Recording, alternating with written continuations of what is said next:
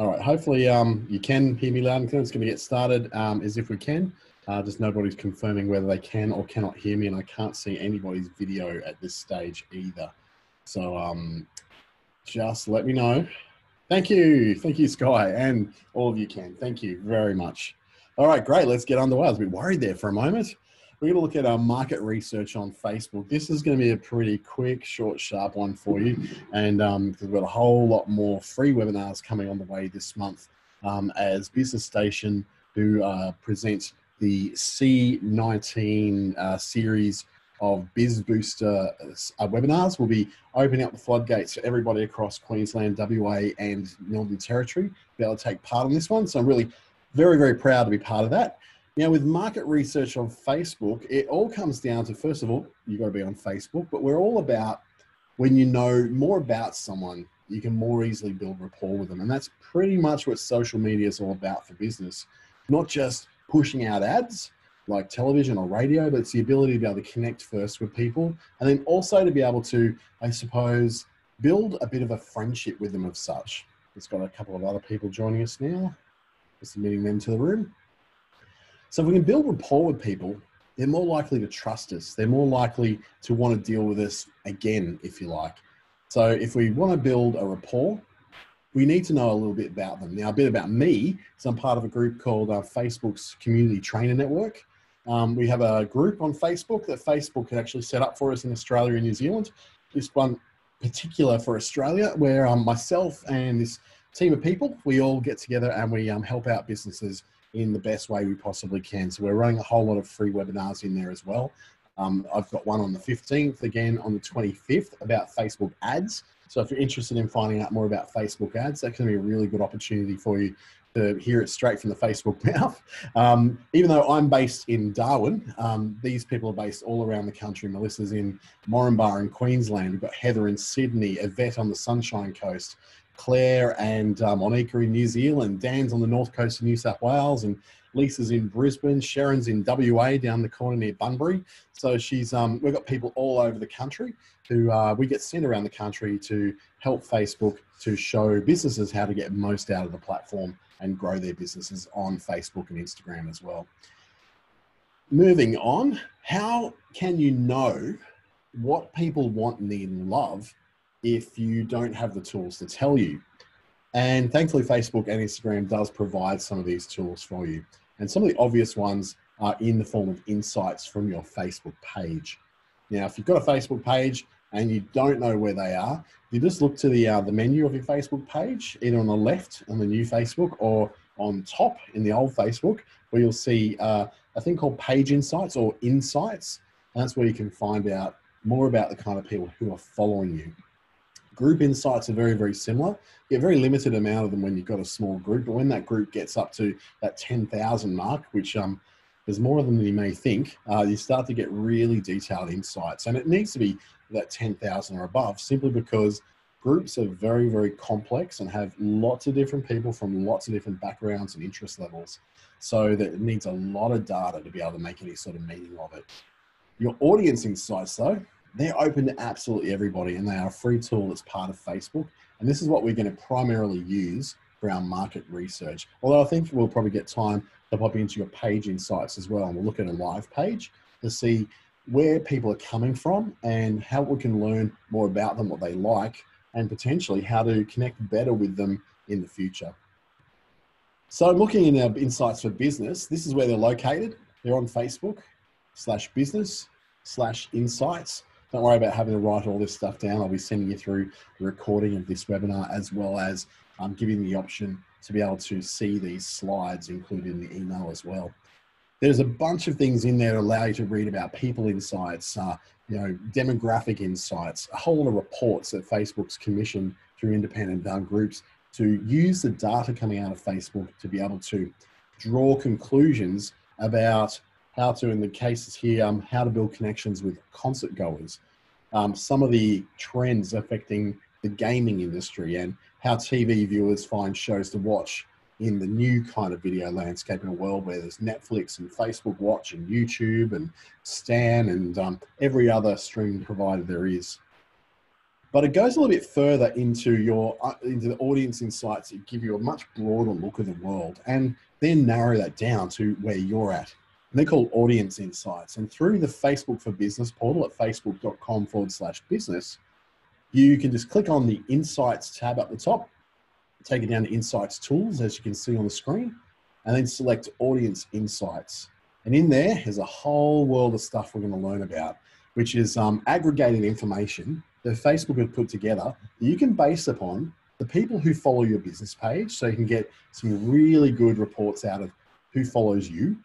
But more importantly, in terms of market research, where we're going out to look at what is the broader picture, what questions do we want answered about a market before we start promoting or advertising to them, you can look at all people on Facebook. So all the data across the Facebook platform, the kind of things we can find out about who those people are, and then narrow them down right down to the city or the town where you are.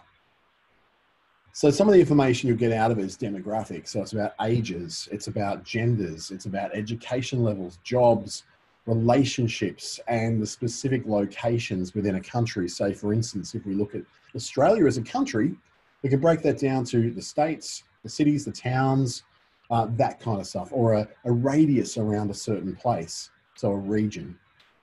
We can look at affiliations that people have, so the interests, the things that they do in their spare time, the brands that they identify with. That's a really important one, because if you've got brands who are competitors and they're big enough to register on Facebook's insights, then you know that that's some information you could use. It helps you to identify the people who are into the stuff that you do as well. It's about celebrities. So if you know that the kind of people who like your stuff are the kind of people who are going to be into a particular kind of celebrity, you can find information about that. Cuisines, if they're into Italian food, Chinese food, Vietnamese food. You can find that even right down to a dish like pho, like that Vietnamese noodle soup. You can find out people who actually like pho. And then there's also the lifestyles you can build around that. And lifestyles is, I guess, a bigger thing, because that's where you're combining a whole bunch of info to know more about how people live their lives. And more importantly, how your business or your brand or what you're doing on Facebook can fit into that. So we're going to move forward now and jump straight into the platform as I go live on my desktop.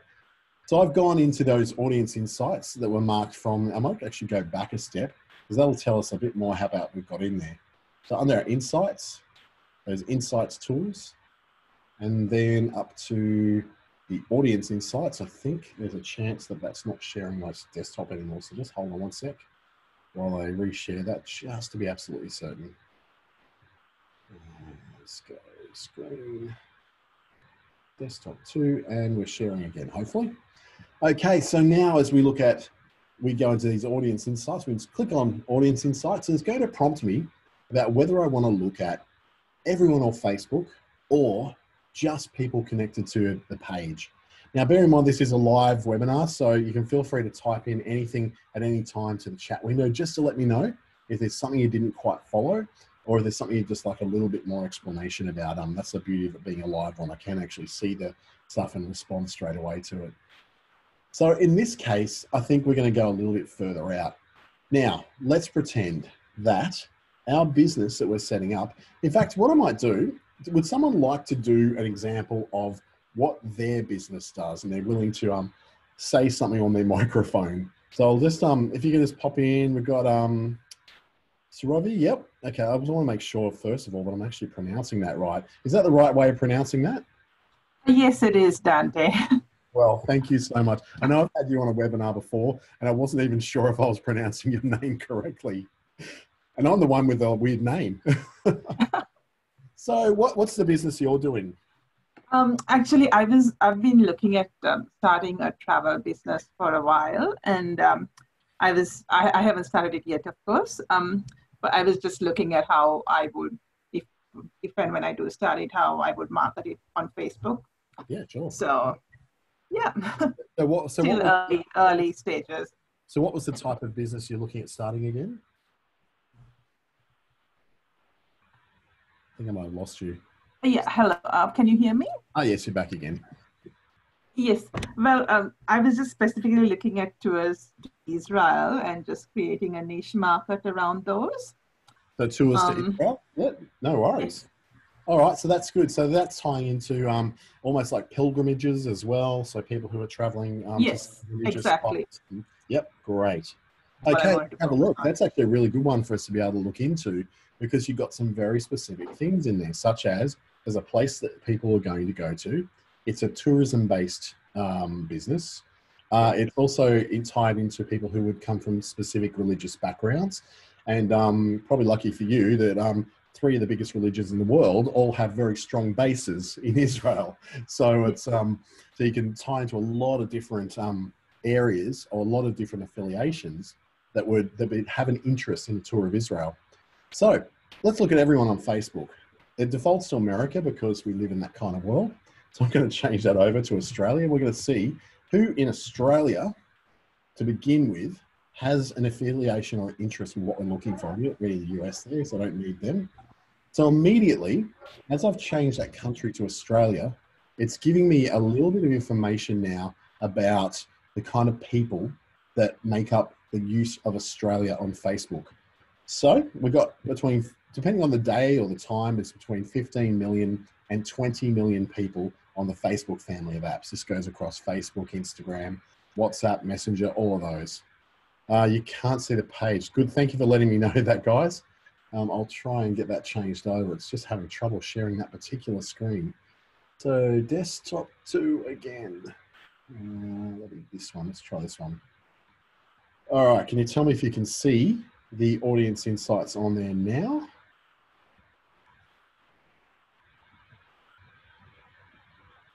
As I'm moving it around, see if you can see that. I'm not sure. You can, thanks, Matt. All right, so now that we can see the audience insights, my apologies for that. We're now starting to see a little bit of a breakdown on who it is that uses Facebook in Australia, between 15 and 20 million people. It's interesting, before COVID-19, that number was between 15 and 17 million. But what we've found is that during COVID-19 and whenever the world goes through a bit of crisis, people tend to flock into social media again as a source of news and information and connection with the people that they know and love. So it's actually, we've had a massive increase in people there. What we're also seeing is there's a certain breakdown of men and women on Facebook. So slightly more women than men on Facebook in Australia, 53% as to 47%. And you're seeing a bit of a hump towards the sort of the left. So we've got quite a heavy usage in that 25 to 34 age range. And then the second biggest would be the 35 to 44. Not surprisingly, with the rise of Instagram amongst younger people, we're seeing quite a lot of people still in the 18 to 24 range. And then that starts to peter out as we get older and older. Interestingly though, the fastest growing demographic on the Facebook family of apps is this 65 plus. There tends to be a lot of people coming onto the platform in that age group. We've got a large baby boomer population in Australia. That may have a lot to do with it. And a lot of them have a lot of kids as well. So those kids are all down in this sort of 35 through to 54 age group where they're starting to become very much in family life, and they're perhaps getting a little bit nostalgic about days gone by and connecting with their parents a little bit more too. We can see that there's almost half of all people on Facebook in Australia are married. That was very, very surprising. The registered amount of people showing the single is actually quite low, but in a relationship as opposed to married and then engaged, a lot lower. So we're seeing a lot of married people on Facebook in Australia. If we look at the level of education that we're seeing a really huge amount of people on Facebook that are university students or university graduates. So that's been a really telling thing, that we're a pretty smart nation. We've got a lot of people who've got a lot of education. High school finishers make up the next one. So you're starting to get a picture here of the kind of people that are in Australia. Now we can look at the movement of job titles in Australia. So we can see in administrative services, 26% of the population is in an administrative job of some sort. Production or manufacturing is 17%, and you can sort of whittle those down to, you know, farming, fishing and forestry, things in like education, so teachers and librarians, people who are in installation and repair services, that's your tradies. You might have thought that was a little higher. There's about the same amount of people on Facebook who are IT or technical, as well as the tradies of our country. So you're starting to get a really good picture of the kind of people who are on Facebook, and you can start to picture in your mind some of what those demographics are starting to look like. I can move through and look at the kind of pages that are really popular amongst Australians. And these are based on the average Australian of all affiliations and everything would have some kind of liking in these things. The Colour Run, which is sort of like an exercise event, really. Travel and local travel websites. Stays, which is by Home Away. McDonald's is very strong. It performs very strong in Australian affiliations. We tend to like Samsung. We don't mind a bit of Nando's. We do like cider in this country. When it comes to airlines, we seem to have a bit of an affiliation towards AirAsia for those cheap airfares to Bali, no doubt. And then when it comes to brands, Ferrero Rocher, shopping in terms of shops, IKEA rates very high. And when it comes to jewelry, Pandora rates very high with us. That's not saying these are the most popular. These are just saying when you aggregate all Australians on Facebook, this is the kind of thing you get to look at. Now, you can't just say that Australians love the Colour Run or Australians love AirAsia. What we're saying is that there's some kind of affiliation that when you take everything into an average, you start to get these kind of things appearing. The difference, though, is that we can't necessarily look at that and go, this is what my demographic is, and I should build around that, because that's too broad. That's looking at everyone above the age of 18 on Facebook in Australia. We need to start to whittle that down a little bit.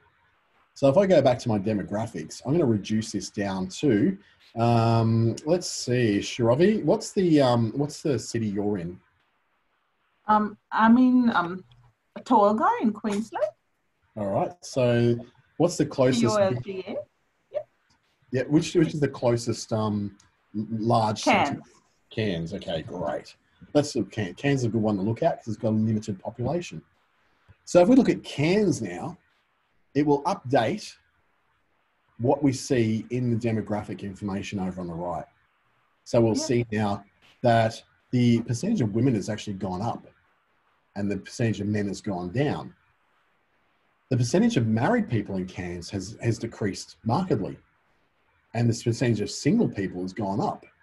So we can say, well, in Cairns, there's actually not a huge difference between married and single or married and non-married. In fact, there's more people not married than married, which is on an average across Australia on Facebook. Married people are like almost half of the population.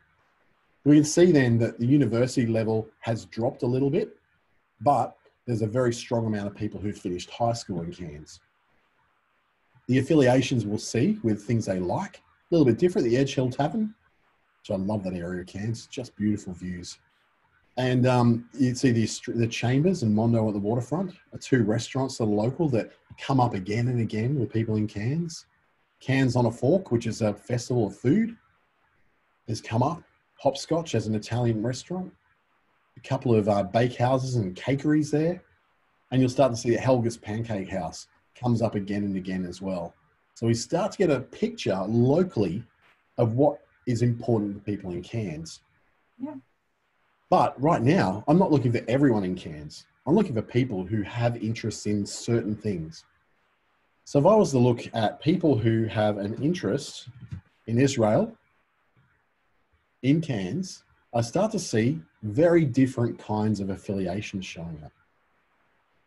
So people who have an interest in Israel, who are in Cairns, but above the age of 18, they have an affiliation with people, someone called Richie Bates. I don't know who that is, but I'm sure we can find out. The Preston Fresh Seafood Retail, Paradiso, Mighty Nice Meats. You're starting to see that that segment of the population has different things that they like.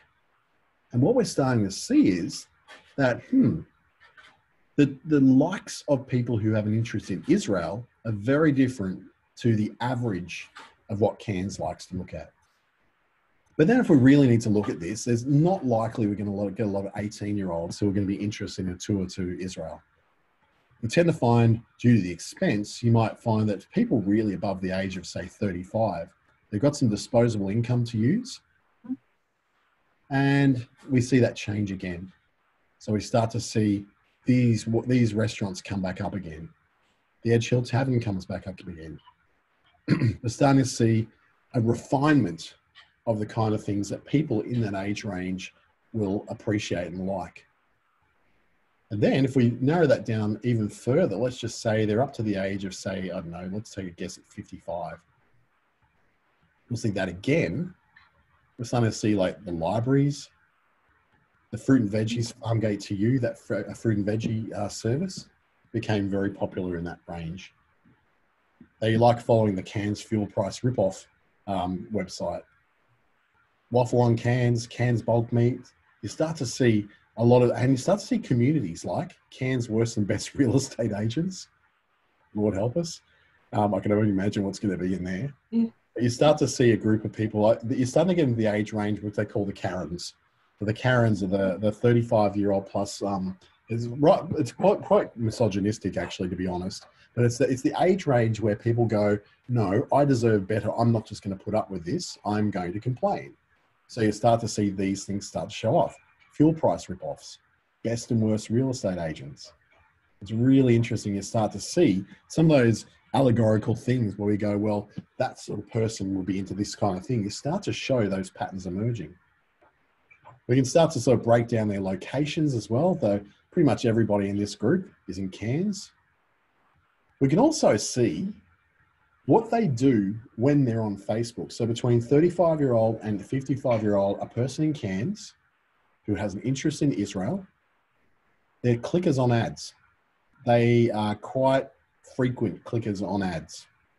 42 times in the last 30 days is the average amount of times that they'll click on an ad.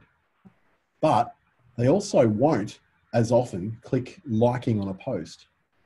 And they certainly don't comment as often. So there's something about these people that they do respond really well to ads. Now you might find with younger demographics that may drop slightly. The amount of pages they will like over a lifetime is about 5. So they're not the kind of people who are going to like a lot of stuff all the time. Remembering now that we're looking at a demographic of people who have an interest in Israel, it's 2,500 to 3,000 people in Cairns. So you're starting to see, wow, this is really interesting that there's that many people in that one city who have this interest, and we can now learn this information about them. So we go back in our demographics, we get a picture again of, okay, where the age group is because we narrowed it down. We start to see that the percentage of them married has increased remarkably. They're a bit older. They're in the marriage age.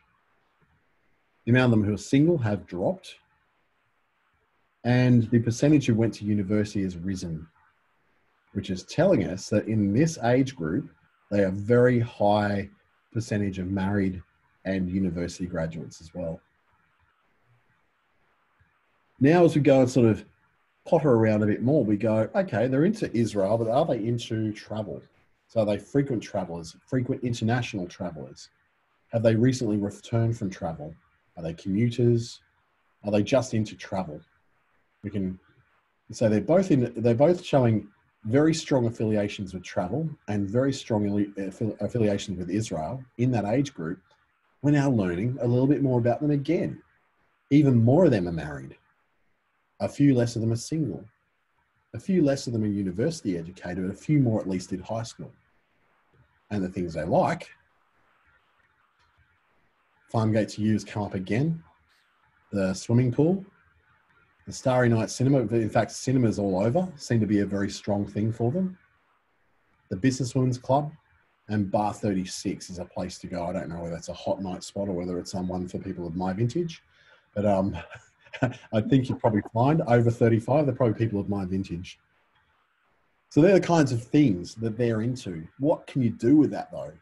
Like you start to see the things they like, you can stretch that out even further and see all the different affiliations, like what pharmacies they're into. This can start to tell you that if you wanted to reach these people, say offline in the real world, you're going to find them at Cairns Bulk Meats. Allure Cairns, which I imagine is a real estate agent, is very strongly in amongst them. Cabaret Theatre, you might find them there. They like bushwalking, or they like the idea of bushwalking at least. The Cairns Community Group is a really strong place to target. So if you go, I wonder if I'm able to join that community and just gently start to introduce people in that community to what I do. Likewise, you'll find them at the Limberlost Nursery. So you're starting to find a lot of very specific information about the kind of people that you're after. That top 10 that it shows before I opened it right up, the top 10 really is the strongest things that seem to be affiliated within that group. Now I can narrow that down even more because we know that pretty much between the age of 35 and 55, not a lot of men are making the decisions about where they're going away on holidays if they're married. It's usually the woman of the house who's making these decisions. And particularly when it's something as life changing or as pilgrimage-like as a trip to Israel may be, then she will make that decision. We'll drop down. Now, because I've opened it up to people who are interested in travel and they're interested in Israel, we've opened it up to 20,000, 25,000 people because everyone likes travel. So let's just get rid of travel for now and just look at the 1,000 to 1,500 people who are interested in Israel, are in that age group, are women, and they're in Cairns. And we start to see a very big difference. The marriage thing looks the same, but we've seen a swap around that the largest percentage is now people over the age of 45. So you're starting to get a really good picture now. We don't have quite enough information now to draw up what they're into in their page likes. But if we open that up back out again to all, we can start to see men and women, what they're generally into. So when that gets too small, it becomes very hard to pull out the information. The broader the population, the more information you can get. I think we had Sky drop down, just letting him back in again. There we go. Sorry about that, Sky. I hope you're back in again. Lucky we're recording this. So as we find all that information out, we can learn a bit more about the kind of person that we're trying to reach, the things that we can mention in conversation, the things that we can sort of come up alongside. If we're talking about people who like waffles, well, then we can bring that into somehow the content that we're doing so that we can endear ourselves to the people we're trying to reach and the people that we're trying to work with. Now, if you were to create ads based on this, you can take this audience that you built, this 2,500 to 3,000 people in Cairns, and then you can create an ad based on that audience. Straight away, the green button on the top right, it'll say, okay, I know who you're trying to advertise to. Let's go and create an ad now. And it takes you into the Facebook ads platform where you can start to set up your campaigns, and this will become your audience in the ad set. And then you can make your ads and make them look great. Now I can imagine that you don't just want to talk to people in Cairns, you probably want to talk to people all over Australia. So if we open that up right out to Australia, so same kind of stuff. We're starting to see people interested in Israel, people between 35 and 55. We can probably make that down to women now because we've got a lot more people to choose from. And for some reason, we've got people who don't mind listening to the SBS Tamil radio station. Multics, cling wrap, I think that is. I like their Swarovski crystals. King of Discounts, which I'm assuming is a discount shop in Cairns. That would be something they'd be interested in. And then you start to see, again, a very different set of things that you find interesting. And that stuff that you're looking at where you're trying to build an affiliation or some kind of affection with people for what you're doing is important information. It's not like you're going to have a conversation with someone and say, hey, I hear you like Multics cling wrap. It's not going to be quite that obvious. It's more of putting a picture inside your head of the kind of person this is. Swarovski crystals are not cheap. So it's telling us that in this 35 to 55 age range of women across Australia who have an affiliation or some interest in Israel, they are people who do like the finer things in life. Their shopping tends to be more around Domain than Harvey Norman, Nick Scarley rather than Fantastic Furniture. So you're starting to get a picture of who that person is and how they might be interested. You can then break that down, I guess, to religious affiliation to a point. So you could break it down to, are they Jewish? I was not going to tell you, are they Jewish, but you might find an interest in Judaism, even down to the specific sects within Judaism. So that breaks it down to between 300,000 and 350,000 who are either into Judaism in Australia or into Israel, which is usually a very big cross-section of Israel and Judaism being very much in terms and very much together with each other. If we look for Christians, so we look at Christian music, we're looking for Christian denominations, contemporary Christian music, Christian church. Or if you want to get down to a denomination, you might go Pentecostal. That tends to be Pentecostal, sorry. There we go, Pentecostalism. That will be people who are more affiliated with, say, the Australian Christian churches, Hillsong, the Houses of Praise, those kinds of churches. And you start to see again, Swarovski is starting to feature again. You're seeing that Freedom Australia again, rather than Fantastic Furniture. Temple and Webster, which is a little bit more up there. So you're not necessarily looking at cheap stuff. These are not cheap people. So that gives you a picture, doesn't it, really, of the kind of person you're now looking at. And that helps you to design the kind of ads you're looking at. So that when you're advertising a tour to, say, Israel, you're not looking at designing ads that are around how cheap it is, how it's never been cheaper than what it is now. These are the kind of people who travel, buy, and collect things out of a love of them, not out of trying to save money. They're into natural therapy even. They're into cooking things that are different. And they're into investment, like renovating for profit. It's a very specific kind of person. I bet you know a few of those, don't you? Yeah. So there we go. We've got an idea about the kind of person we're looking at. This also works the other way around. If, for instance, I'm going to wipe out all of this information now, and I'm going to go backwards. So I'm going to get rid of all these age restrictions. Oops. And I'm going to use this as a tool to sort of come up with an idea of what are the kinds of things that people are into that I might want to form a business around. So I can go, if they're in Australia, let's go Australia. And I'm working in, say, let's just pick an area of Western Australia. Let's just say Mandurah.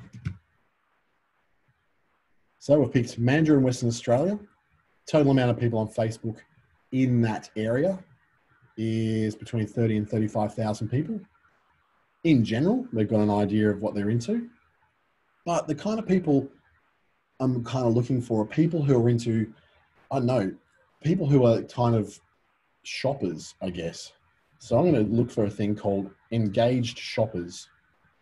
Engaged shoppers is a really important metric in Facebook that I would do for anybody who's looking to sell something physical online. So trying to sell makeup, scented candles, anything that I can hold in my hand and use, from mobile phone covers to anything, something they're going to buy online. Engaged shoppers is a really interesting one because this tells you in a particular market how many people are likely to be engaged shoppers online. Now, in the area of Mandurah, it's largely an older population. Well, it does tend to trend a little bit older. So looking at people within Mandurah who are engaged shoppers, I'm not getting a good response from that at all. It may just be that there's not enough of them who would be regarded as engaged shoppers in Mandurah. But if I was to add something like Perth, look at a whole city, I start to get a better picture. Again, not really bringing me back that much information. So I go, they're engaged shoppers. Well, what are the kind of things I want them to be engaged about buying? So I want to add maybe that they're interested in fitness and wellness stuff. Oh, all of a sudden it opens up and I'm starting to see a lot more. I've been seeing nearly 1 million people. So in Perth, of all the people on Facebook, they either fit into fitness and wellness or think they do, or they're engaged shoppers. So if I drop in the engaged shoppers, I'm starting to see there's a lot of people who are into fitness and wellness in Perth. There must be nobody in Perth that's fat at all. Everybody's super fit. Everybody's super motivated. So let's look at breaking that down a bit further. I'm selling a bunch of, let's just say, activewear. So putting in something like activewear is probably not what I'm looking for. I'm looking for people who are into yoga. Let's go. It's much more specific part of fitness and wellness.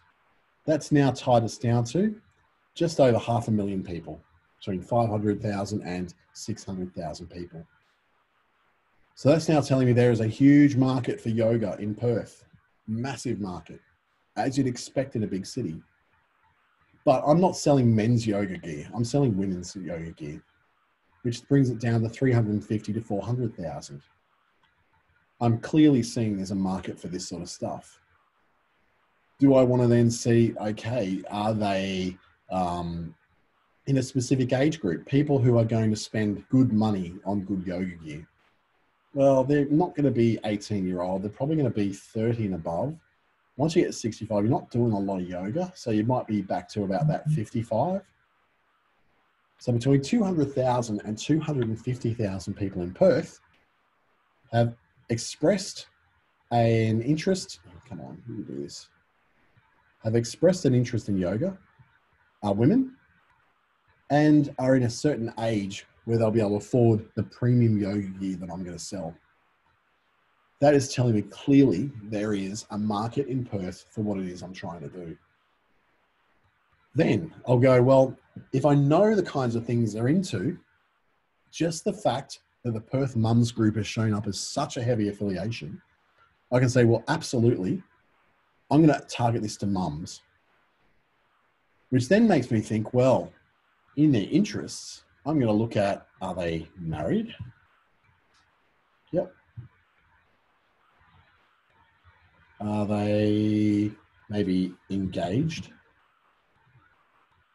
in a relationship? So we're starting to see that it's still a lot of mums in there. Mums feature very strong, as does fresh food delivered. Green Goodness as a health and wellness site. You're starting to see a pattern. Good food, fresh food, mums, interested in their kids and what their kids are doing. Markets, they like markets. Things like getting out and picking your own strawberries, naked apples. You're seeing a lot of this stuff, which is to do with craft brewing, craft cider, a craft cider place. Stay home fresh. Gone bazaar for furniture. So it's not the average furniture, it's something a little bit more weird and quirky. And definitely into things like physio and Pilates. So you're getting a really, really good picture now of who these people are. So I know that if I'm going to be advertising my yoga gear to women in Perth between 30 and 55, I'm aiming at mums who are not just into yoga, but consider themselves very into everything fresh and natural. Things that are not, necessarily a Westfield shopping town, but more of a local shopping experience. They're into probably organic food as well. Things are a little bit more quirky in life. They think that they are not the average mainstream person. They're perhaps a little bit left of center. So that I would need to appeal to that in the kind of ads that I'm doing. So let's just say if I bring up Canva, for instance, let's just bring up our Canva. I'm going to do an ad or a post that's going to appeal to these people. Knowing that they're mums, I can look at things like,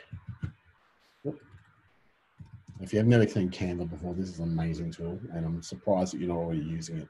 It makes all your, everything to do with making graphics much easier. I can then look for, okay, so core athletica. That could be something which could appeal to the people I'm looking at. I'm going to call it my yoga. And it could be new arrivals. And then I can go to the photos and look for a yoga pose. So let's just get something that looks achievable, not too out there, because remember, these are mums. So they may have had a baby or two. They're not necessarily in a position where they're going to do every full-on yoga position. So I'm going to stretch that out across there. Take it back a bit. So I've now created an ad that I could use. Based upon the information I had, they're going to be mums. So it told me that don't select someone who's too out there with the yoga. Select someone who's just doing a fairly basic yoga pose. And if we found out too that in these things that they're also in the fresh food, it wouldn't hurt me to drop in maybe a few little bits and pieces of, I don't know, fresh food. So look for food in my little stickers here. I wouldn't drop in a burger because she's clearly not into that. But I might drop in something that looks healthy. So they look a bit too cartoonish, so maybe not those. Look for health food. So I'm starting to match up what I'm learning about from those insights with what I believe this particular person will be into. So fresh fruit and veggies is probably high on their agenda. So I can start to look at maybe going, okay, putting a few different things in there. I'm not really a graphic designer, so this is going to be kind of a bit weird for me. Let me take that out, replace those. And something really, really fresh. There's some blueberries.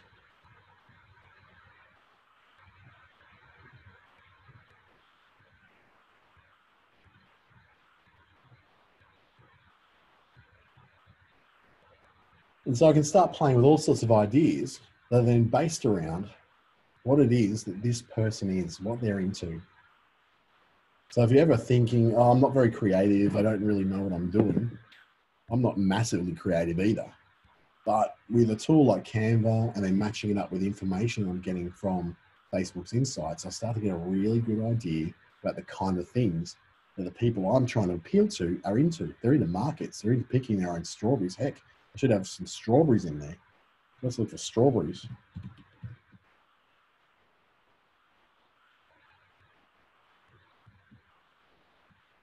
That could be my new background image. What's it got to do with yoga? Well, it doesn't necessarily have to. Not every ad is showing you exactly what it is that they sell. Or we might just go, yeah, it is about yoga.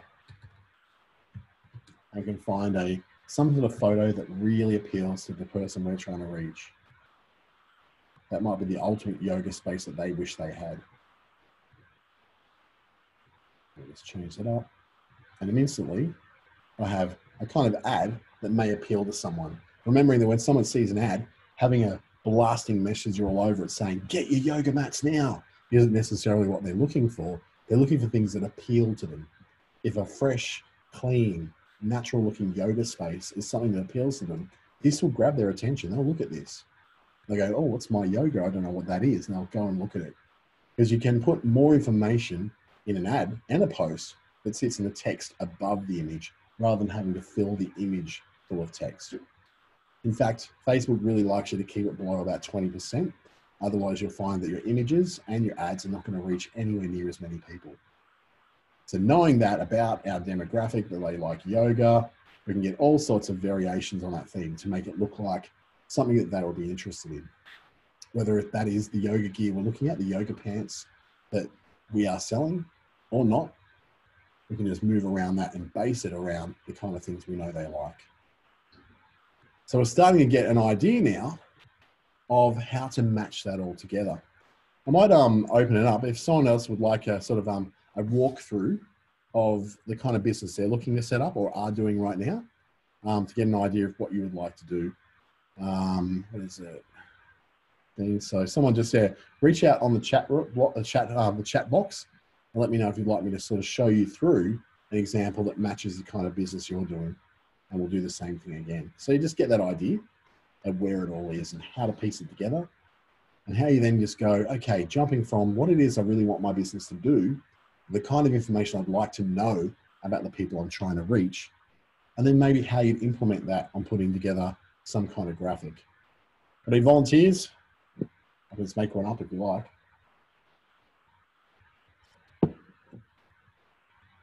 Not really quiet. That's all right. If no one jumps in the next few seconds, I might just do one more example for you and you can get an early mark. So if we look again, we're going to go outside of this range of people. I might just even do a complete refresh on that so we get a fresh lot of data.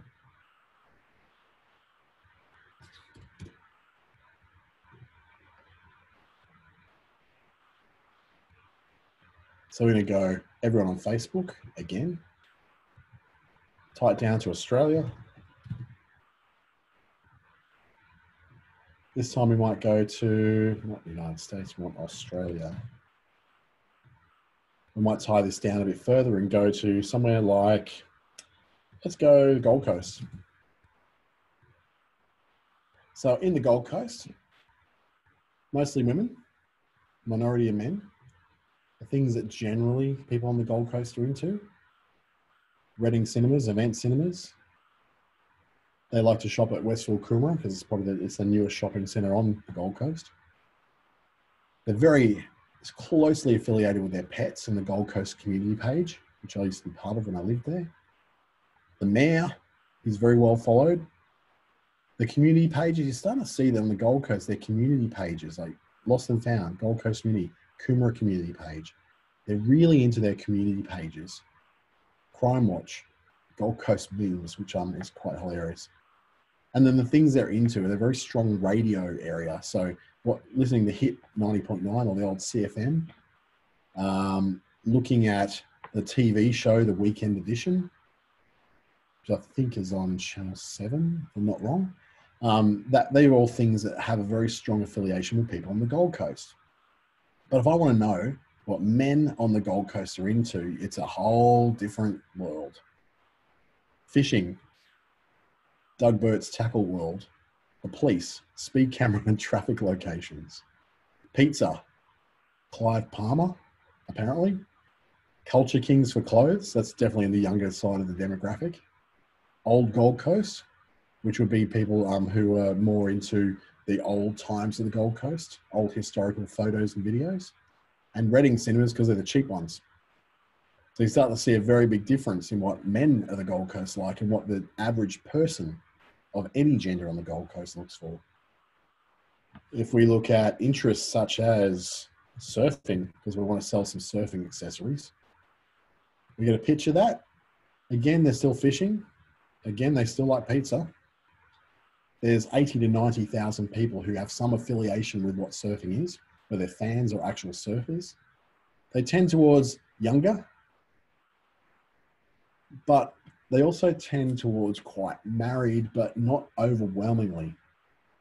The grey in the background is telling us what the average is, but our selective audience, so the average of married people on the Gold Coast is 47.5%. Men within this demographic, only 39%. So we're starting to see how they differ to the general population. They heavily work in manufacturing, construction, and then there's a heaps in arts, entertainment, sport, and media, which is a pretty wide one. So they could be working in sport by being a lifesaver. They could be working in entertainment by being a DJ. In the arts and media, they could be someone who sells radio advertising. It could be any of those things. IT, a little bit lower. Transport, a little bit lower. You're starting to see protective services, say, as your police, police, fire, and emergency services. Cleaners, a very small section of the population. You start to see guys who fit a lot of the stereotypical blokey stuff. So arts, not really, but sports, probably. Production, as in manufacturing, is well above the average on the Gold Coast when it comes to men being in that area. But where they really do go way above the average is that 9% of people on Facebook identify as being in construction and excavation and extraction. 18% of men on the Gold Coast in our demographic identify as being in that audience. So in all those areas, Gold Coast men are way ahead of the curve. We can see what they like. The wakeboard park. Again, they like those traffic locations and speed cameras. Power Sports, the Top Golf Centre just near Movie World. And the kind of resorts and the things that they like to do. Interesting, we see Obsessions digital marketing coming in. So there's a burgeoning digital economy on the Gold Coast too. So you start to see lots of patterns, tons and tons of patterns that tell me that whilst I'm going to go for guys 18 and above, if I change that to guys who are over 30 and under 55, I start to get a different picture again. So it makes me think that if I'm going to market my surfing accessories to these guys, I've got to consider that they probably also into fishing, wakeboarding. They like sports gear from Sporty's Warehouse. They don't mind a little bit of craft beer. They definitely into fishing. It comes up again and again. Golf, that might have a bit of, or at least, driving range golf. And police comes up, speed camera locations, police in the area, Gold Coast. And they have a bit of nostalgia about them, particularly on the higher end of that demographic. If I was brought that down to 45, that would probably have a lot less people who are looking about what the old Gold Coast is like. And of course, that jumps off that list again as we get a bit younger. So really start to see where they are, what they're doing, what parts of the Gold Coast, because it's a very long area, you can see. So if they're just Gold Coast, but we can start to see people who were in specific areas of the Gold Coast and that are identified. And then we can see what their activities on Facebook are like. Still pretty heavy clickers on ads.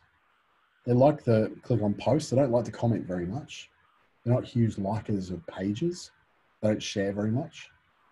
We can see though, that 61% of them are on mobile phones, which is not surprising. If they're surfers, they're not going to be in front of a desktop machine very often. In fact, it's very, very few of them use a desktop only to access Facebook. They're mostly on a mobile phone.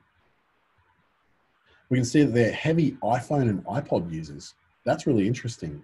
Between 30 and 45, most of them are using an iPhone, not an Android phone. If I was to stretch that out to a bit older and look at the average right across the Gold Coast for men, then the Android thing creeps up slightly, but still iPhone is really dominant for accessing things on there. So if you were selling, for instance, phone covers or phone accessories, you'd have to go, wow, there's a really big market for people who are using iPhones. If we were to take out to men and women, it's actually even more so. The iPhone usage jumps up again and again. So you can see that there's so much information you can get out of this. And we haven't really looked that heavily into these interests and added them on. We can look at all sorts of them. Entrepreneurship, people who want to start businesses. So they might be looking for business coaching. People who are into design, who might be looking at graphic design or interior design. So you can go right down into the areas of retail that they may work in. So these are people who have an affiliation with retail and surfing.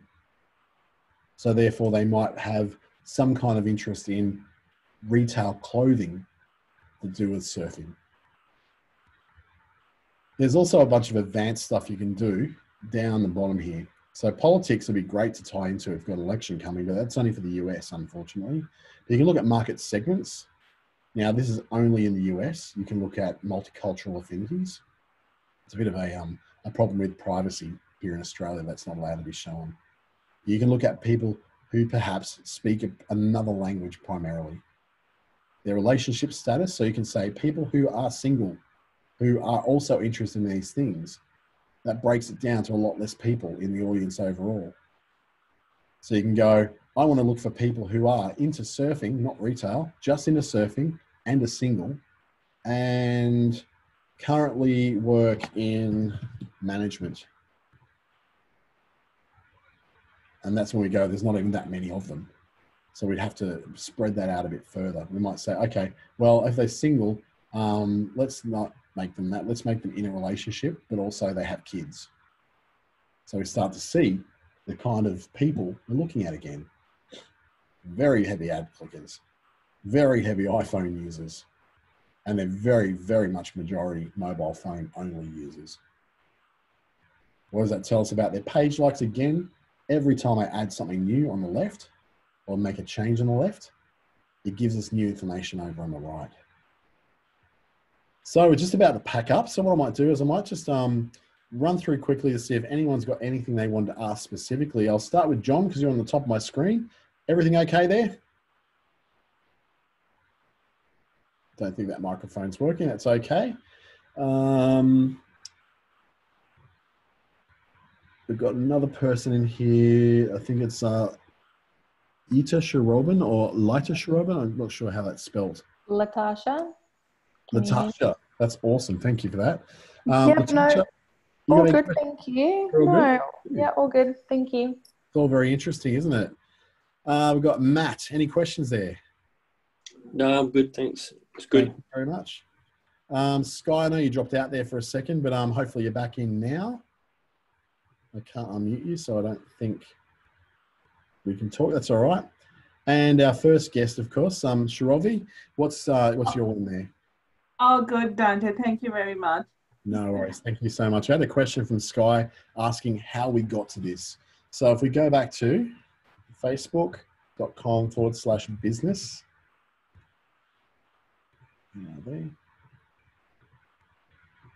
Sorry, business. It gets us this page. Then we go insights. Down the bottom to insights tools. And then into audience insights.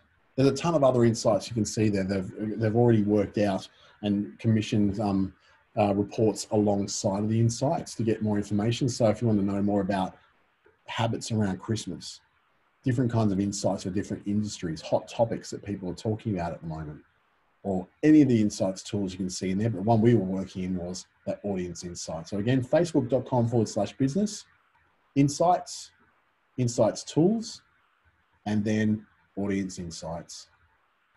That's how you'll find it. Sky's also asked, it's asking you to sign up for it. Okay, so you may, if you're not logged into Facebook already, or you don't have a business page, that might be why it's doing it for you. But you do need to have a business page to begin with. You have a business page and you're logged into Facebook. It may also be because you need to have a business account, although I should be able to. I don't have an actual account where I don't have all those things, so it's actually hard for me to say.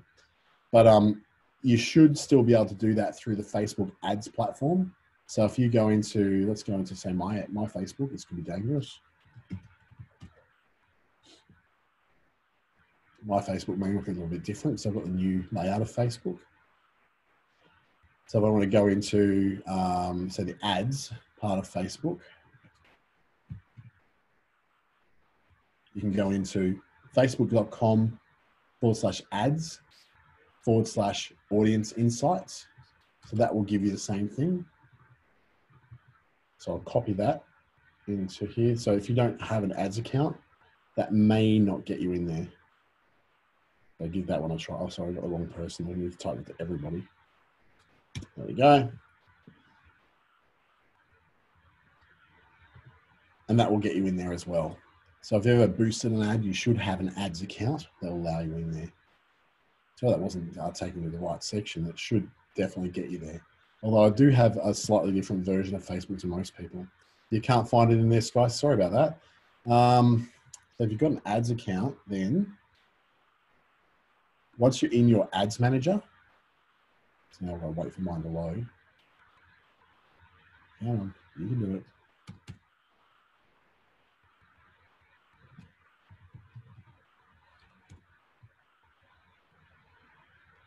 So even if you go to Facebook, see that's still taking me to the same place. So it should actually take you there. I don't know why it's not letting you sign in. That really should be letting you sign in. That might be something we need to look at separately. We go into my Facebook again, into the ads platform.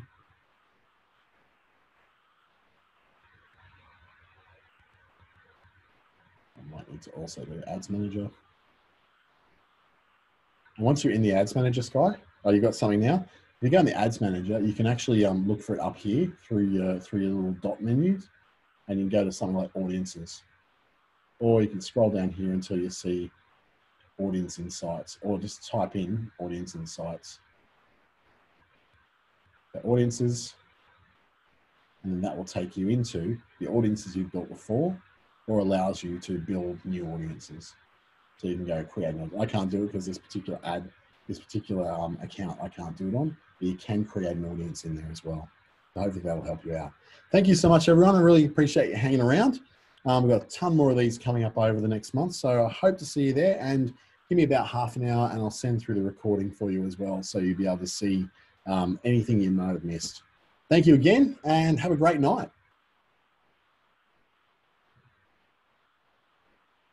Great. Well, hope we can answer those questions. And if I can move through it quite quickly, unfortunately, the installation of this test install I want to do is taking forever to do its thing. But we'll probably have some time at the end to be able to do sort of any sort of open questions about anything you might have with your particular WordPress. How about you, Jay? What's your WordPress journey like so far? I manage 9 websites at the moment, and I'm building 3. But I always like to learn, because there might be something that I don't know. So I just love going on these courses, and I think I've been to 3 now with you, and every one of them, done a few. So much. I'm doing a lot of them. I'm doing them almost every day at the moment. Yeah, they're fantastic. Saturdays. They're nice and short and sharp and interactive, and you can walk away and learn something new, which is great. Yeah. If you're managing multiple sites, I've got a great tool that you're going to love. If you haven't already seen it, you will love this one. It's going to be one of the first things I actually set up for you. And of course, the garbage truck had to go past when I'm talking. Sorry about that, guys. Luckily, I didn't hear any of it. I've got people all around me in the office, but I've got this great sound blocking thing through the speaker here, so that it's a little app called Crisp, and you install it onto your computer. And what it does, KRISP. What it does, it removes all the background noise, so you can't hear that there's someone in the kitchen playing with a microwave at the moment. I could have someone sitting a couple of meters away from me talking, and you wouldn't hear it. It actually blocks all that and zeroes in on my voice. So that might be really useful if you're in really, really loud environments when you get on a lot of these calls. It's been a lifesaver for me. It means I don't have to go into a sterile meeting room. I can just do everything right at my desk. So much easier, trust me, much easier. How about you, Darren? Where are you at in the whole WordPress journey?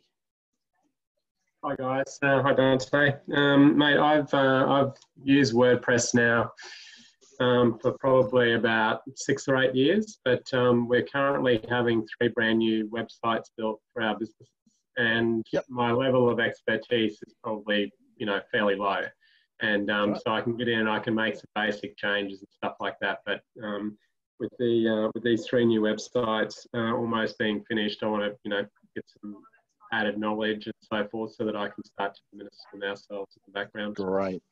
Awesome. Thanks for sharing that. I appreciate it. We've got Andrea as well. How are you going with WordPress there?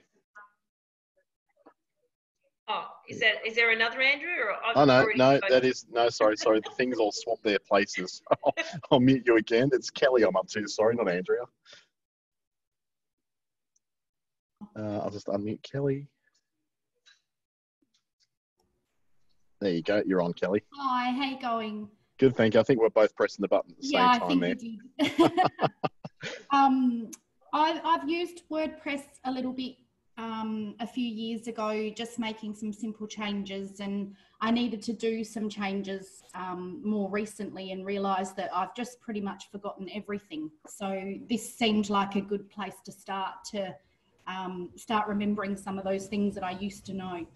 Yeah, and look, some of that good stuff will maybe to at least make the administration process a little bit quicker. So if you're not having to go, what do I do? There's so many things to do. You just do one thing at a time, or even build something of, I guess, of a checklist based on what we learned today might be really useful for you too.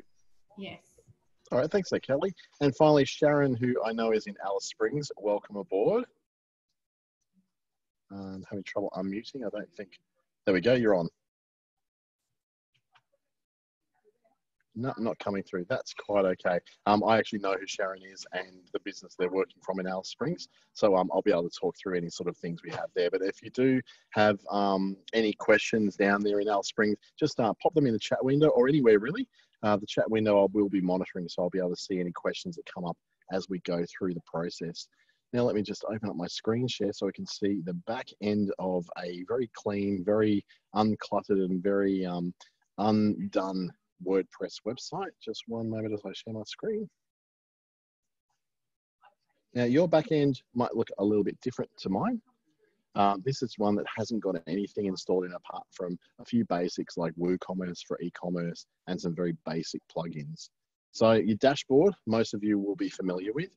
It's where you access all the different things you can access. One of the things you'll see pop up, even if you install a new version of WordPress, is often these little updates here. Now, updates, quite often when I come into a website that someone else is managing or hasn't been doing any sort of maintenance on, you won't just have the one here, you'll have, 45 of them. All these different updates. Can everybody see it? Because I can't. You can't see it? Can everybody else see it? No. Okay, so it's something with me. That's all right, as long as I know it's me. Okay, great. Thanks for that.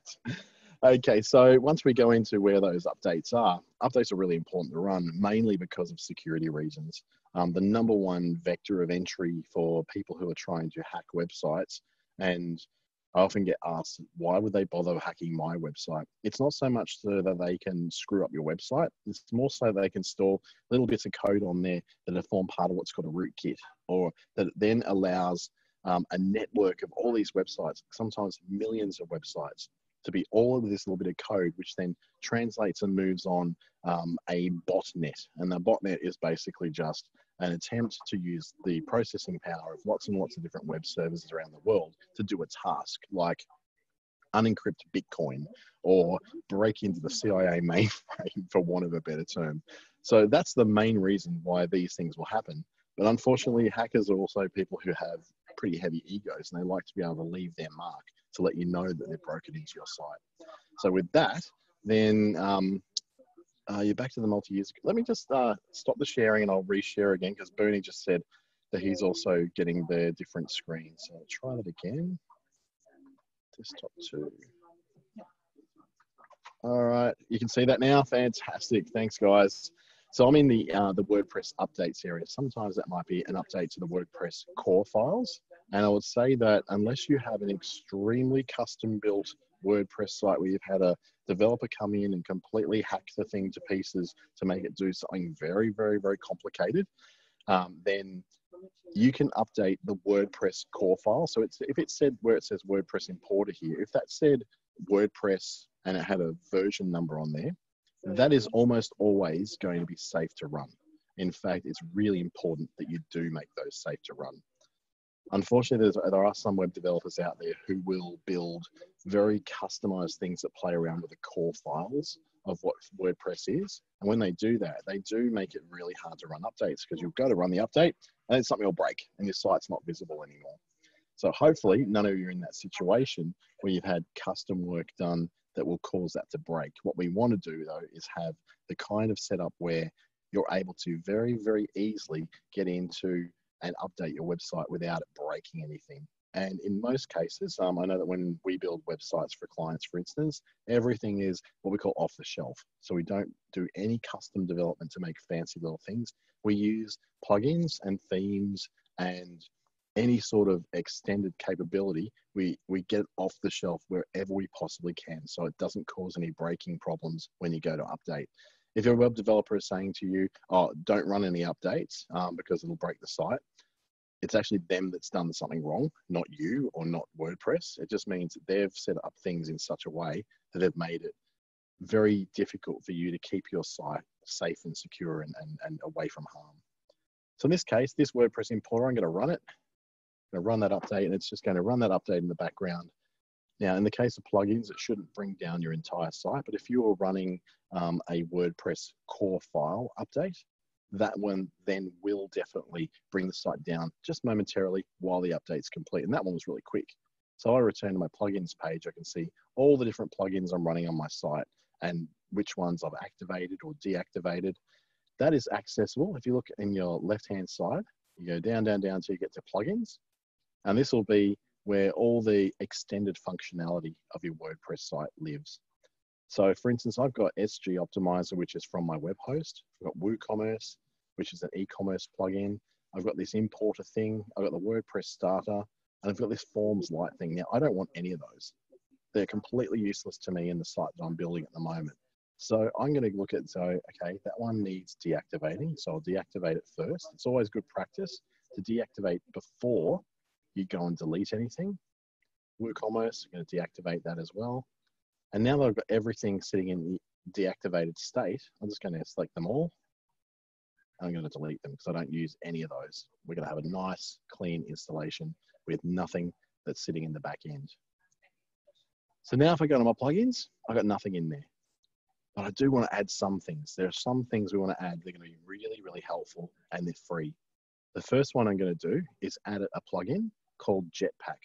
Now, if anyone has not used Jetpack, this is a plugin that's used, and it's one of the first ones that always comes in. For me, managing over 400 WordPress websites and monitoring them now. So if you're a client of ours, like I know Sharon, who's on the call, is, we monitor that site all the time to make sure there's no unupdated things. So we make sure that we can do that remotely from here, and we can see what the result is. And if anything breaks, it let us know straight away. So it lets us know basically that our clients don't have to worry about doing this. We do it all for them in the background. So they never have to worry about those updates. And if there's an update sitting there pending, they can see in the back of their site, chances are in the next 24 hours, that's about to be taken care of as well. So I'm going to install Jetpack. It does a few things. It's actually it's a part of WordPress itself. It brings in the functionality of the WordPress.com feature set. So there's two very different WordPresses you may or may not know of. There's one that WordPress themselves host at WordPress.com. And then there's the downloaded open source version, which is what you'll install when you get web hosting from someone else like SiteGround or GoDaddy or one of those. Now that version doesn't come with a lot of the additional protection that the WordPress.com version does. Things like Jetpack, which is an inclusion with the WordPress.com site. So this has been a way of someone then going, let's bring as much of that feature set over and make it available to the WordPress platform across the world, not just within our own servers. So I've now installed Jetpack. I'm going to activate it, and it's going to take me into a process where it's going to set up a connection through to what I call my WordPress.com account. So I'm going to set up Jetpack. It's going to pick up that I'm already logged into WordPress.com elsewhere, and it's going to say, oh, I just want to add this in. Now, if you don't have a WordPress.com account, and many won't, it'll prompt you to go and set that up. It's a free process. You're not actually doing any hosting on WordPress.com. You're just going, I need an account that I can connect this through so that both myself and WordPress can monitor what the plugins are, what the updates are required, and whether the site's even up or down. I already got my one here, my account, so I'm going to approve that to add to my big list of accounts. It's now going to bring me up. Once it does allow it, it's going to bring me through to a page where it's going to start configuring Jetpack. Now, just for those who get a bit worried about, I'm just going to admit Sarah into the room as well. It's just a little bit late. Don't worry too much if you've missed anything so far, or if what I'm talking appears to be gobbledygook, or you've missed something and go, what did he just click on then? This is being recorded right now, so I'll be able to send you at the conclusion of the call through those files, so you can just stream that at your heart's content. And anything that I refer to in terms of tools that aren't in that recording, I'll send some links through with that as well. It just might take me a few hours after we're done, because I've got back-to-back things today to get that through. Now, Jetpack will ask you, do you want to pay for things? You actually don't need to. You just go straight down until you see this start with free. And that's all we want to do. We don't need any of the paid stuff. We don't need backups, because my web host already does backups for me. And most web hosts will actually do that. So if you're hosting with someone like SiteGround, Fast Comet, GoDaddy, Net Registry, any of the very well known and very well regarded web hosts, I really, really value things like the ability for web hosts to already do that stuff. So SiteGround is my favorite. They're hosting out of Singapore and just soon about to be hosting out of Australia as well. They've moved to the Google Cloud, so they're going to be actually having a presence here in Australia like in the next month. And it's just going to be great. So we've got a few government and military related clients that they'll be very happy that we can now host them closer to home. There's also another group called Ventura IP, which is an Australian company that has its own Sydney servers, and they are also excellent. So they're the two companies we like to use because we find them to be reliable. They've never gone down on us, and their customer service is absolutely excellent. And I can say that without reservation. Every time I've ever needed to do anything with either of those companies, they have been brilliant to deal with. So now that we've got into this Jetpack state, it's going to ask us to do certain things. It's going to say, do you want to improve your site's performance and speed? Well, I'm going to say yes straight away. What that does, it does a thing called minification of CSS, which is the style files within your site, and also the JavaScript, which is what a lot of the activity and the action of your site is involving. So with your CSS and JavaScript files, they can quite often be scattered all over the place and really difficult to run and cause a lot of bloat on your website, particularly if you've got if you've got a big theme. So you've purchased a great big, huge theme that you're using. It's got big, hero images and background videos and all that. That's running a lot of JavaScript and a lot of CSS, and it can slow your site down considerably. Jetpack puts what is called a content delivery network in front of your website. It takes a big copy of your website, puts it on their servers, and WordPress have servers all around the world, including within Australia. So even if your site was hosted in California, there's now a copy of your website sitting on WordPress's presence within Australia. So even though your hosting may already be in Australia, they put it on theirs, which are connected to much faster connections than what probably your web host or mine is. And it speeds the whole process up, puts a cache in there so that you're not always having to call back to those files on your server and on your hosting, which has an added advantage also of reducing the amount of bandwidth that is being drawn from your server. So if you're someone who has a lot of videos you're hosting or a lot of material that is quite big in file size that people are bringing from your site, that could be a big advantage because it allows you then to not have to be drawing every file from your server. It's copied into their server. So it's saying you've got some stats activated here. We're just going to go, yeah, I've got that. We've got no activity yet because we've only just opened up this brand new site. What I want to do is play around with some settings. So I'm going to go up to the top right and I'm going to look at all these things that Jetpack will do, like getting alerts if my site goes offline. I'd like to know that. So it's going to send an alert through to my email address to tell me if the site's down. And if it comes back up a minute later, it'll tell me it's gone back up again. So I'm going to turn that on because there's definitely something I want to know.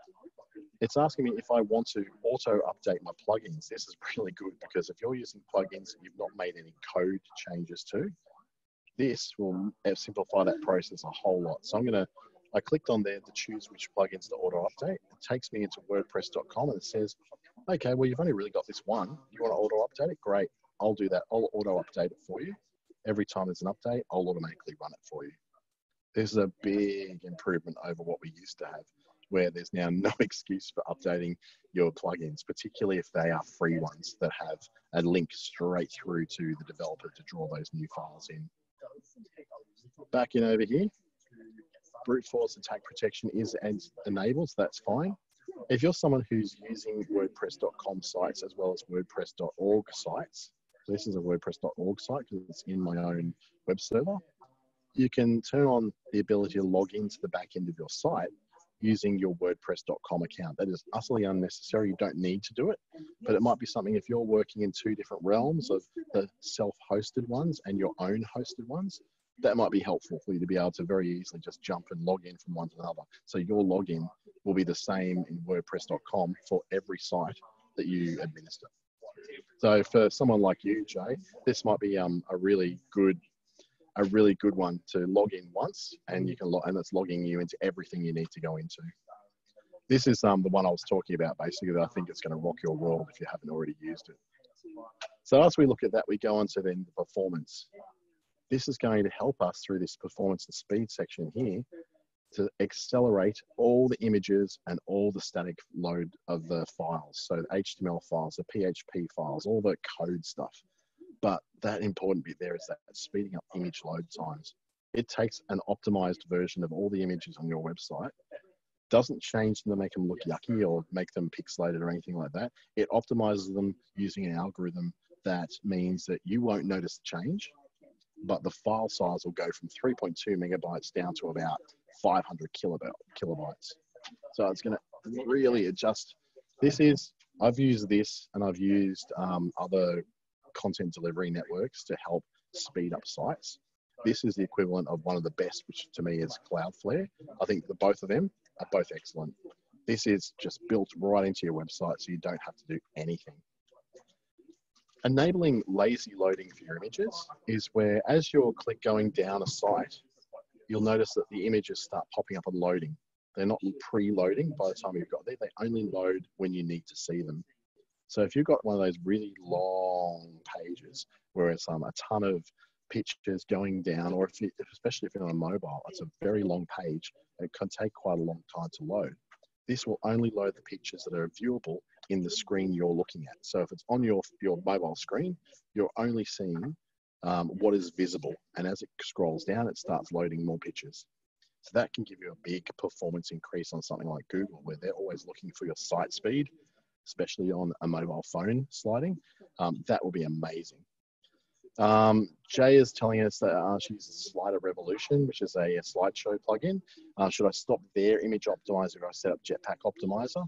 I would just say put the Jetpack Optimizer on anyway and let it see what it does. It shouldn't break it. I've never had any slider revolution or Smart Slider 3 sliders ever break because of Jetpack. So I'd run them both. It'll look at that and go, nah, this is already really optimized. I don't need to do anything with it. Or it might go, oh, I can give it another 20% better, I reckon. So it'll pick up what you've got there, or it'll ignore it if it feels like it can't do much more with it. Lazy loading, I would recommend if you had a regular WordPress theme. If you're using something like Elementor or Beaver Builder or Divi or any of those page builders, I would not use lazy loading. I use Divi and Elementor very heavily, and it doesn't work very well with Divi. I find that Divi, it has some issues when you start going to things like tabs of running lazy loading. So generally, if you're using really long pages with a lot of image content on it, run lazy loading. But if your pages tend to be quite short and compact, there's no real need to use lazy loading because most of your site is going to be visible either on a phone or on the desktop when you're loading it up. So now we have set up all these other settings are just pretty much extra guff. So the writing just means, you know, if you've got a full screen carousel gallery, it treats it the some way. You can go through and use and disable any of those things that you want to.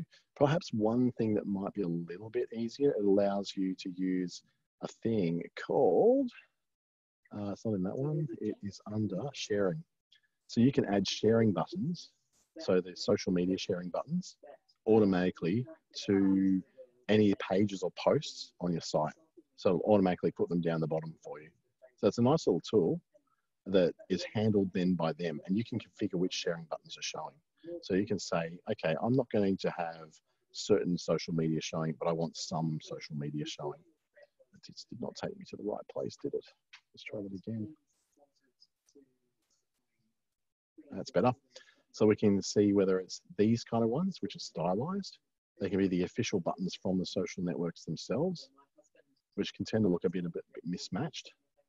Or if you want to have nice and neat, that's probably one. Or you can have just the icon or just the text lining up. You can show a like button on there as well. It shows you who else, as they're logged into Facebook, has liked it. Or a like button is also a WordPress like button. So if someone else is a WordPress site user and there are millions of us, they like that and it'll show up their profile on WordPress. Not really that necessary. To me, it's not really a great social proof like having the big ones like Twitter and Facebook. You can add more into there. So it's not just those two. You can add more of them in there. You can add it to media pages. You add username on Twitter, so you get the social proof that comes with having people share your material that then is attributed back to your Twitter account. You can set whichever ones you want in there. You can edit your sharing buttons by offering more. You can have a print button, LinkedIn. There's one that's quite popular for sharing on, maybe Pinterest if you've got a very pictorial site. And if you want people to be able to share through WhatsApp, particularly if you're using an international, you've got a site that goes international, that might be a good one for you as well. If I close that, we'll then see, here's now the preview.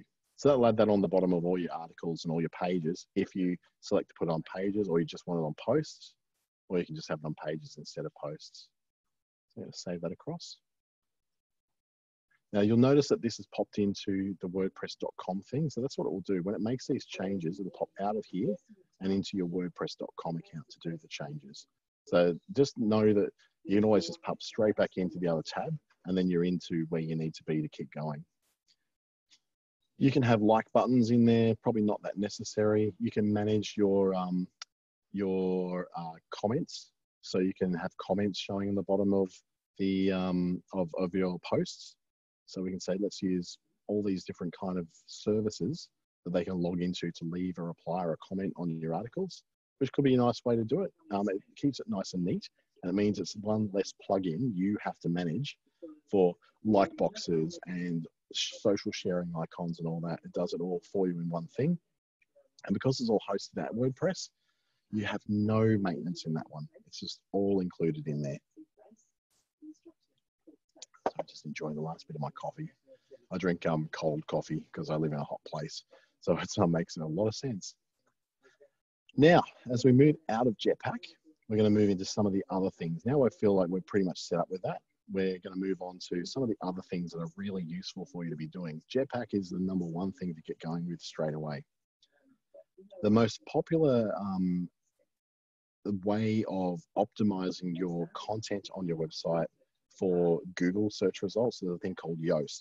And a lot of people would have heard of Yoast. It's often included. So it's Yoast spelt like toast, but with a Y in front of it.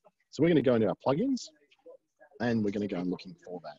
Now, it's one of the earlier ones that will come up when we go to add that new plugin. Is it showing that front screen? No, it used to show on the front screen. So it's going to type it in, Yoast. And then it's going to filter through the app marketplace and tell, okay, here it is, Yoast SEO. So it is a free plugin that has a paid version of it. I'm going to install that. Just take a moment to install.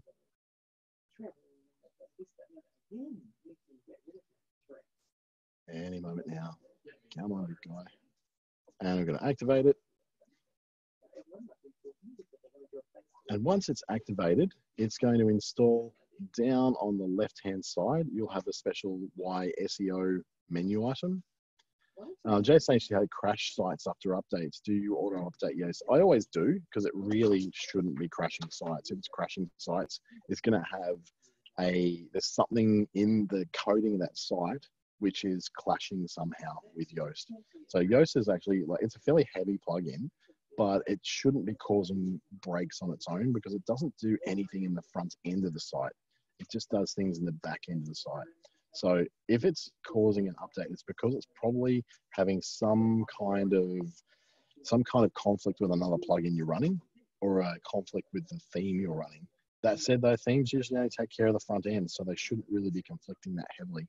It's one of it's the most popular one that does this kind of stuff. So I think if there's a crash going on, there's a deeper problem in the site somewhere. So over on here, under SEO, you can handle things such as your connection through to Google. So we can say, okay, let's run a configuration wizard. This is always going to be the easiest way to do it. Just run the configuration wizard and it'll go, okay, is my site live and ready to be indexed? Let's just say yes, or you might be under construction, you're not indexing it yet. So that tells WordPress to either allow your site to be recognized and read by Google or not recognized and read by Google. At some point though, if you selected option B, you will need to go and change that over. And there's a place under the settings of your site where you can turn that on and off. For now though, we're going to say my site's live, I'm ready to be indexing, let's go baby. What is the kind of site you're running? I can say, look, it's maybe a small offline business because I'm selling, let's just say, essential oils. And then wants to have a bit of a rundown of building what it calls Google's knowledge graph. So this is creating a thing, if you've ever heard of something called structured data or schema, this creates a profile of sorts that tells Google when it comes to your site, what your site is all about and how it relates to your social media profiles, how it relates to the rest of the internet in general. So if I was to say I was an organization or a person, it's a bit different if it's a person. If it's an organization, which is usually for us, we're all business owners, we put in the name of that. So I'll just put in name of random company. You can choose your logo, and bearing in mind, this information should match other sources of information all around the internet about you. So this is kind of becoming like that one major source of truth of the information that's out there on the internet about your business. So it's really important to make sure the logo kind of matches where your logos are going elsewhere. I'm going to see if I've actually got any logos handy. This would be great. This would be someone's business card clipping, I think. Debonair Garden Care. How about we choose one of these pretty hoodies that we're going to become my much neater logo. And then we'll put in your Facebook address. So I know this one off by heart is. My typing's working today. It's good. We can see what our user name for Twitter is. We don't have one, but we do have an Instagram. So it's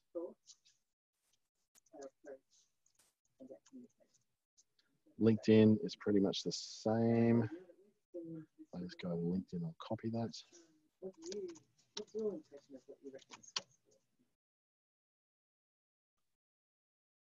So you get the picture. You just insert all those different things. MySpace, there's a blast from the past. Does anyone actually still have MySpace? You got Pinterest, YouTube could be an important one, or if there's a record of your business on Wikipedia, this would be where you'd link all this. And what it's going to do, it's going to put into Google's knowledge graph to say, this is what I know about this business at the very basic level. When I go and consider that business's position on Google and its ranking, I'm going to compare this information with all the other information that's out there.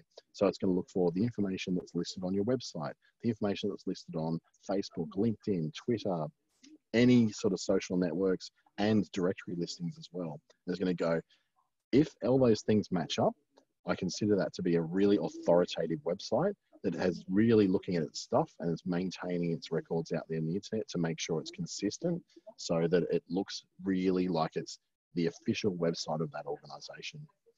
It's where you get things where, you know, somebody had an email address that they put in their personal email address as the email address, or they once upon a time created a Facebook profile that was the business's Facebook presence, and at some point that changed into a page, but every other version of out there is showing the Facebook profile as the official place to go to on Facebook for that business, and you get that mismatch.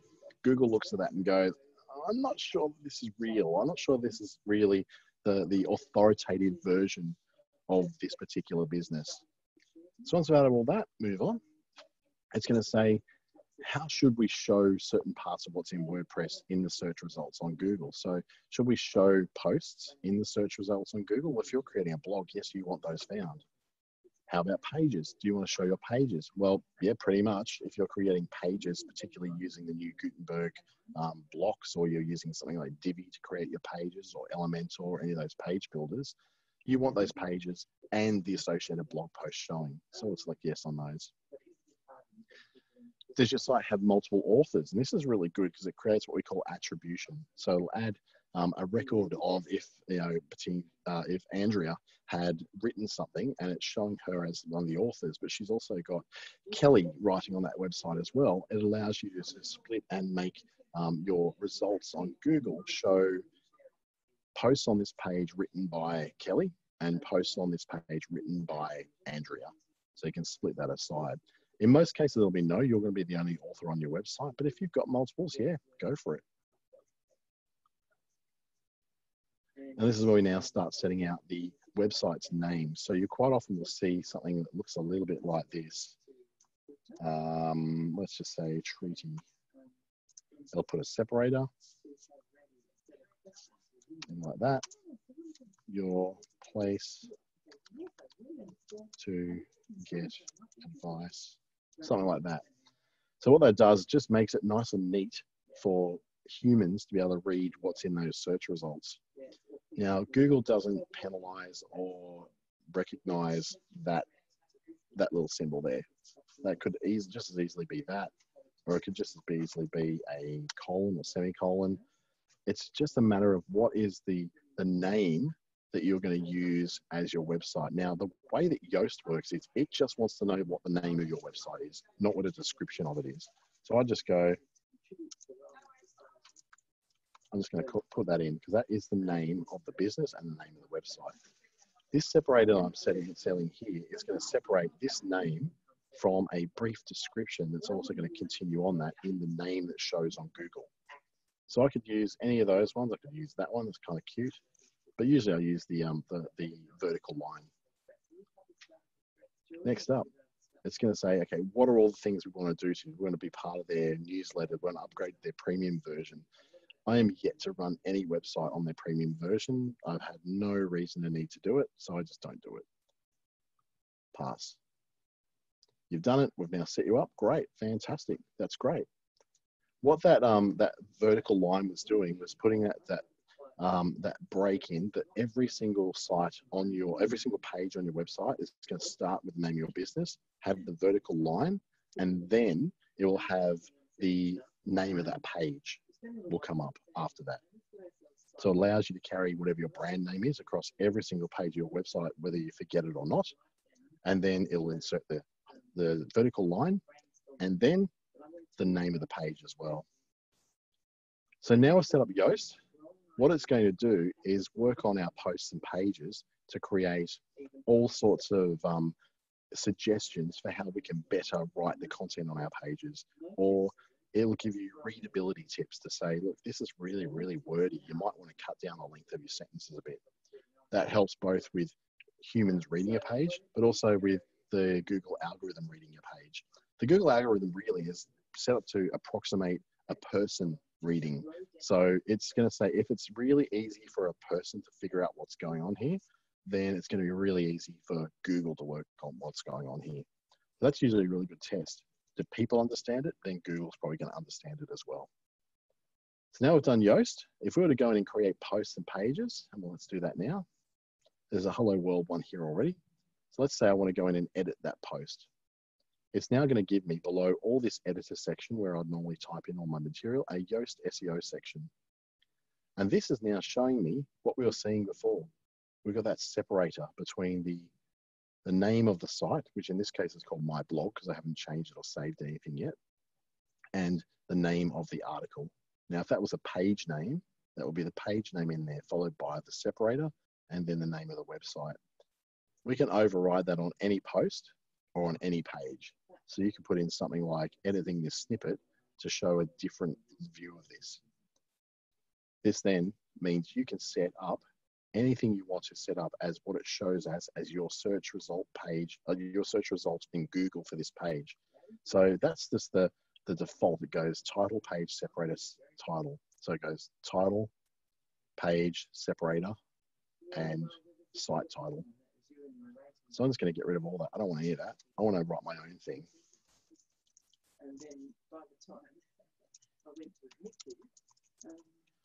And it will show up anything we want to have in that result there. So when they find this particular page on Google, it's showing up looking like that.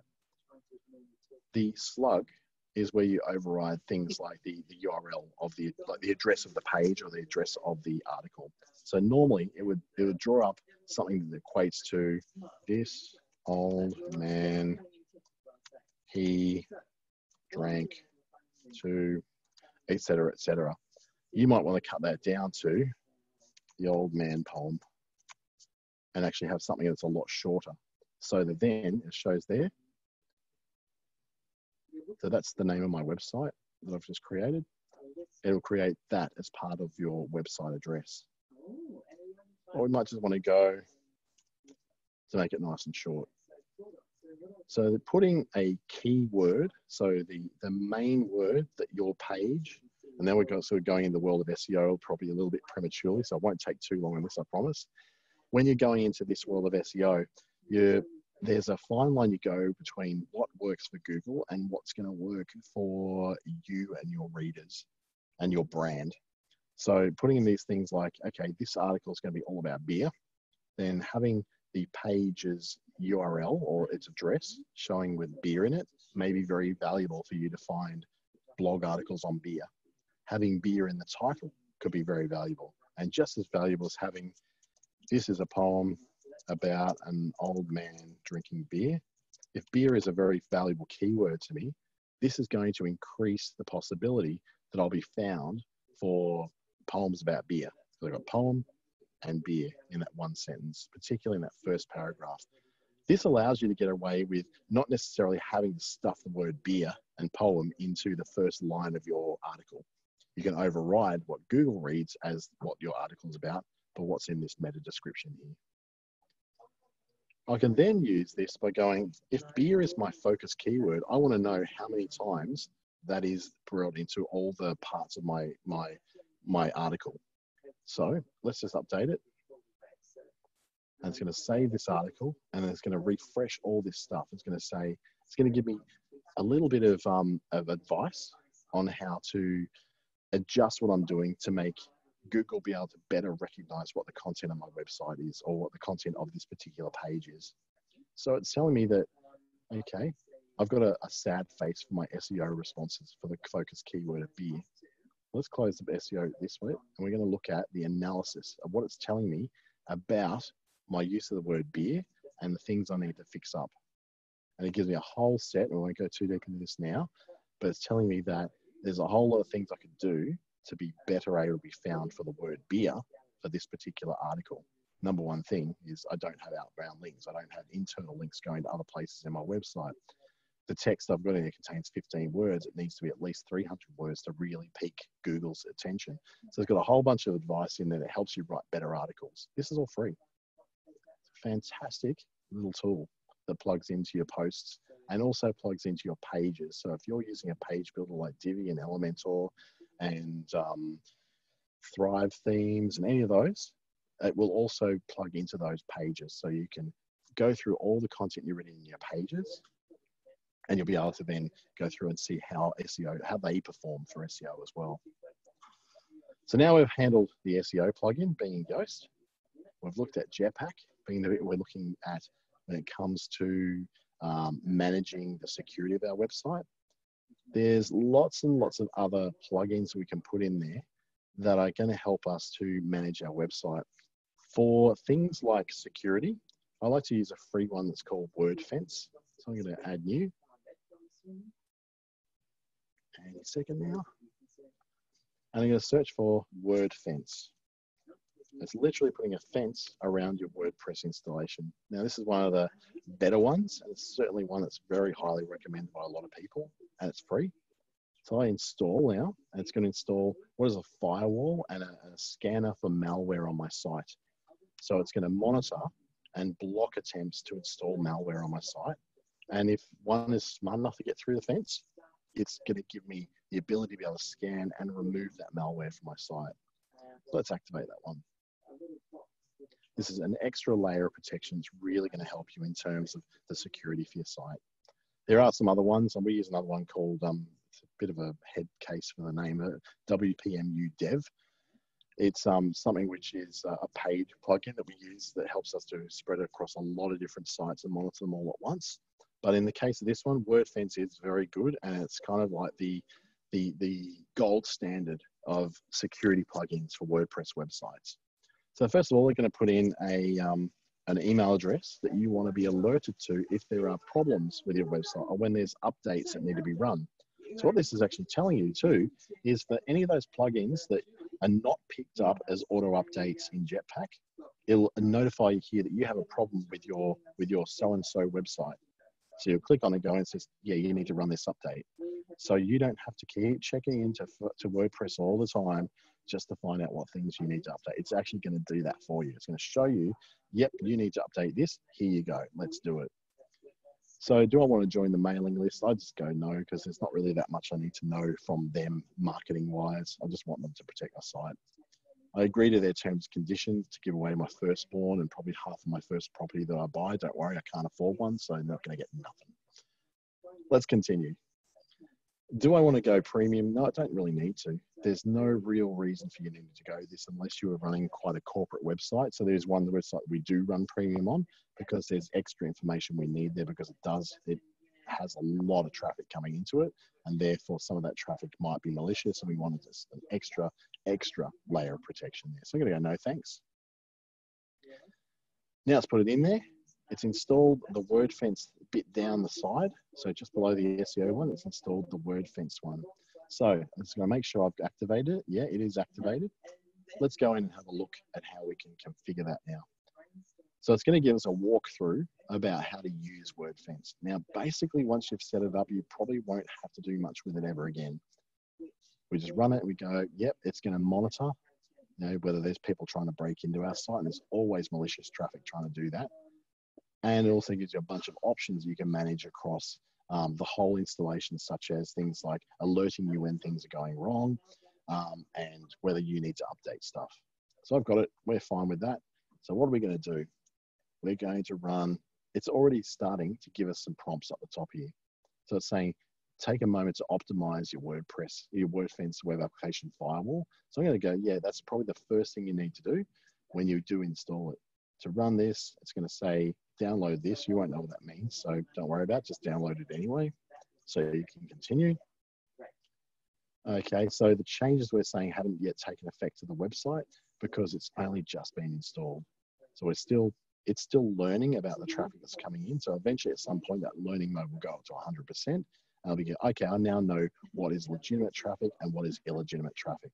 That's all happening in the background. It's also prompting me whether we want to actually enable the auto updates. Here we do. Don't worry about ever having to update it. It's going to do it all on its own. This clicking here to configure. I did do this. Come on, let's go.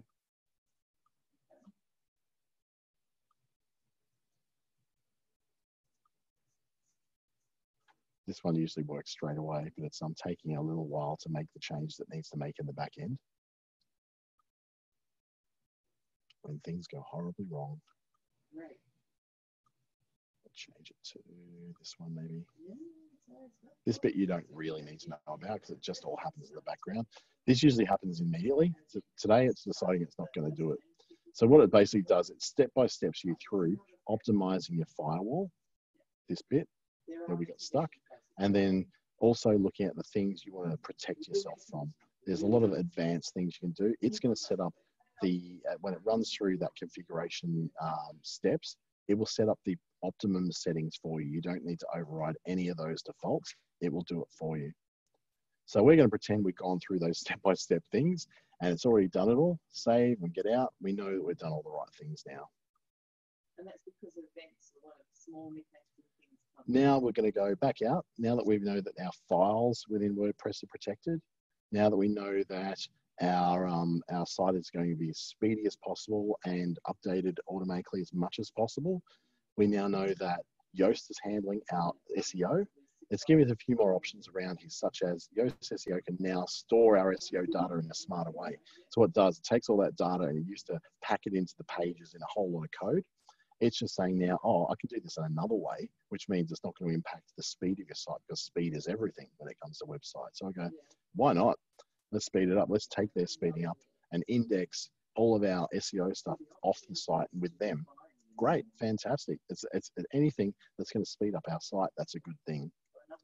Now, I probably have to say, out of the things that protect you, like WordPress, the things that help you monitor your site and then manage multiple sites, for the sake of Jay, I'll just bring up my Jetpack account and I'll show you a whole bunch of how it looks when you're handling multiple websites. So in my sites, it's going to show me a whole bunch and tons and tons and tons of websites we're managing. I can then monitor all the plugins for every single site, all my sites, plugins, manage. It's going to show me every plugin that's currently out of date across every single website that I manage. If they haven't been set to auto update or they're ones that can't auto update for one level reason or another. As that's still refreshing, there's a lot of them. There's been a lot of updates run in the last 2 days on a lot of these different plugins. I can just hit this and it's going to go and update every single plugin on every single site all at the same time, which I imagine is going to save you a lot of time. And I think even too, in the case of, we've got more than one person in who's going to be looking at multiple sites, putting Jetpack on all your sites and linking it to your one WordPress.com account. This is going to save you so much admin time when it comes to keeping things safe and up to date. You'll thank me in about a year's time when you realize you're managing all these multiple sites and you don't have to keep doing all these updates. And it's free. That's the beauty of it. So at the moment, it's still doing that update. It's just, it'll refresh your screen and say, yeah, that open graph one, that's all updated now. It'll run Lightspeed. Now, there's a couple of things I know in here, for instance, are never going to update for me. There's these Astra ones. They don't allow me to do remote backups this way. I have to go in and do those ones manually. But what it does is that every other plugin on every other site is going to update perfectly fine for me. And I'm not going to have to deal with that. So it's just updated 55 websites over here with Jetpack in it on this particular installation. Bang, done. So you can imagine that will help you if you're managing 2 or 3 sites to cut down the time quite dramatically you have to spend running security. And WordPress have made this a free plugin simply because of that. So that you can have a safer, more up-to-date experience of WordPress and not sort of contributing to WordPress being the world's most hacked system. So now that we're doing all that in the background, I don't need to look at that anymore. Is there anything else? And I'll open this up to everybody on the floor and just, if you want to just, I guess, just put your hand up, I guess, if I can see your video.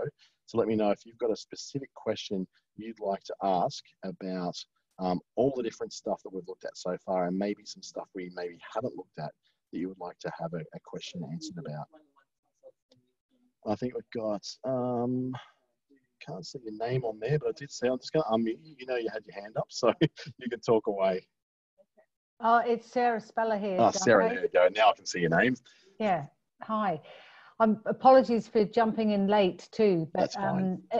I noticed this is getting recorded, so will we get we'll get a thing of all of this? You sure will. It might take me a couple of hours after this to send it through to you, but that will definitely be sent through. So anything you missed at the beginning, you've got it all there.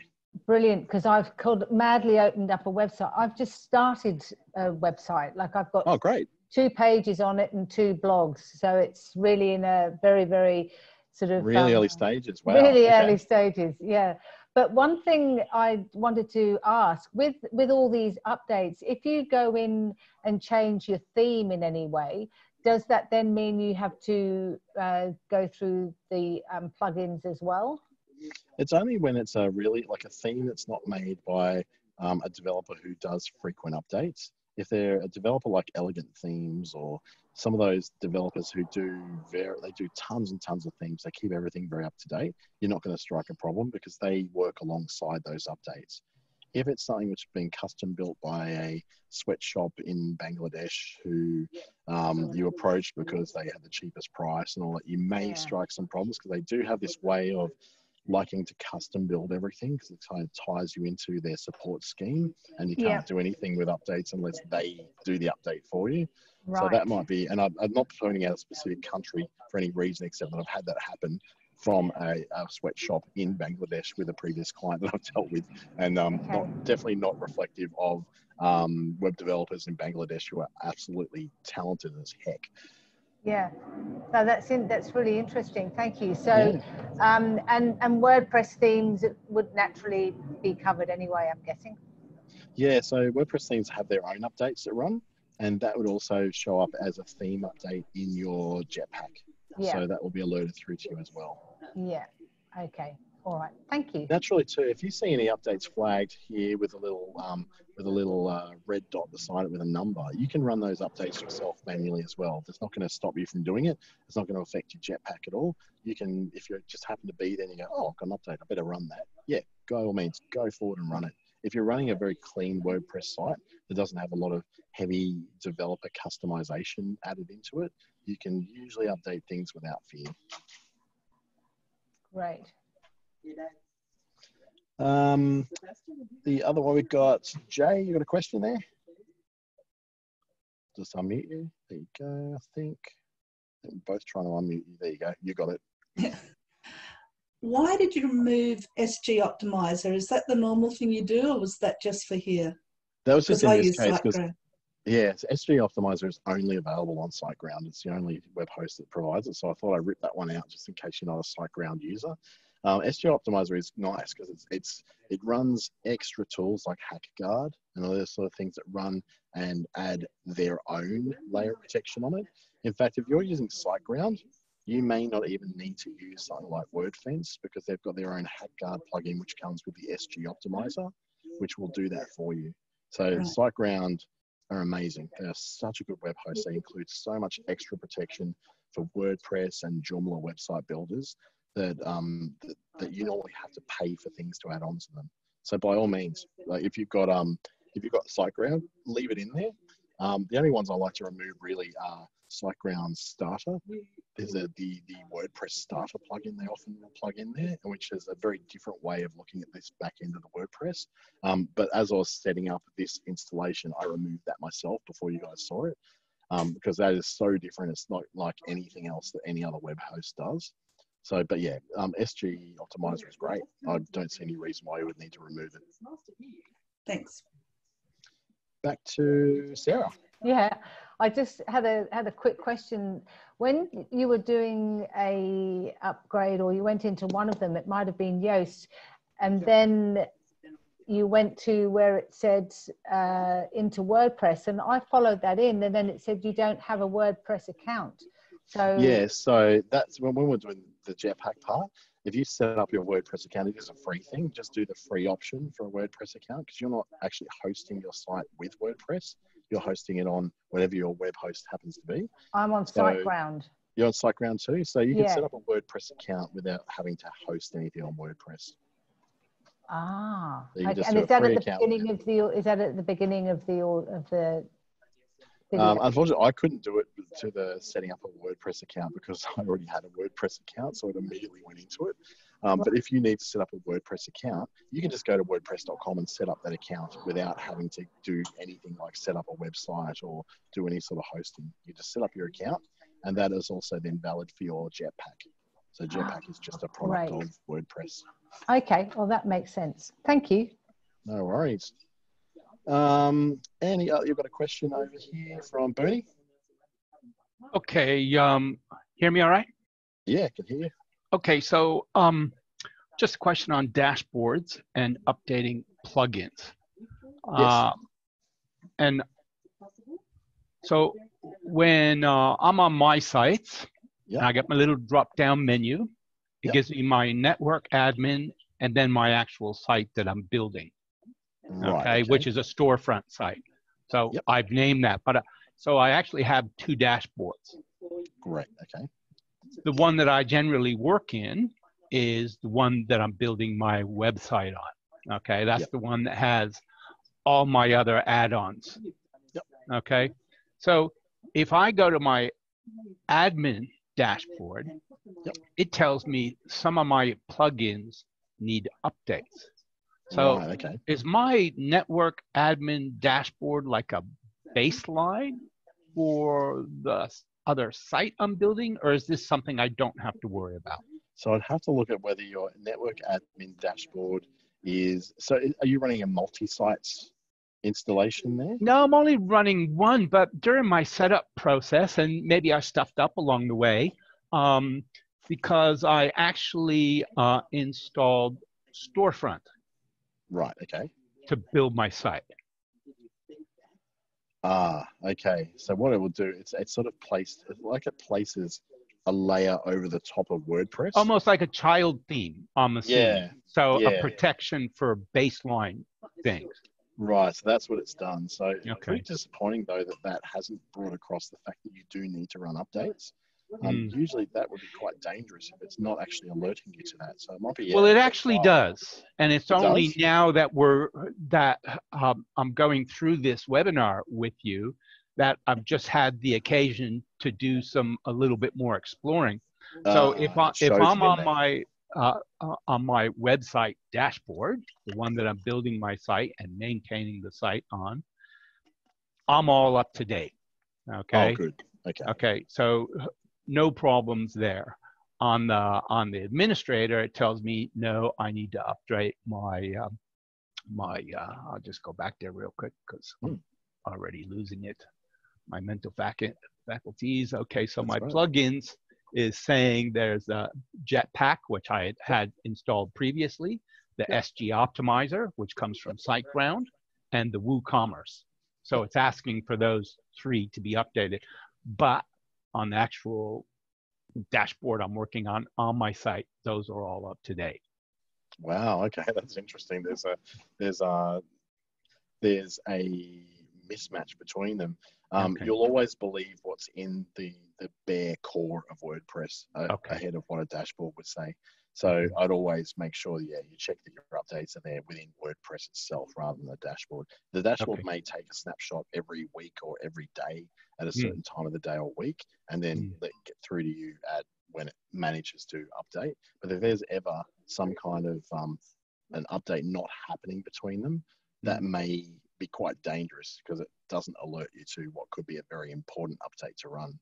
Or it might have just said, you know what, I don't consider these to be very important updates. Just hold off for a while and we'll let you know if we want to run any further updates later on.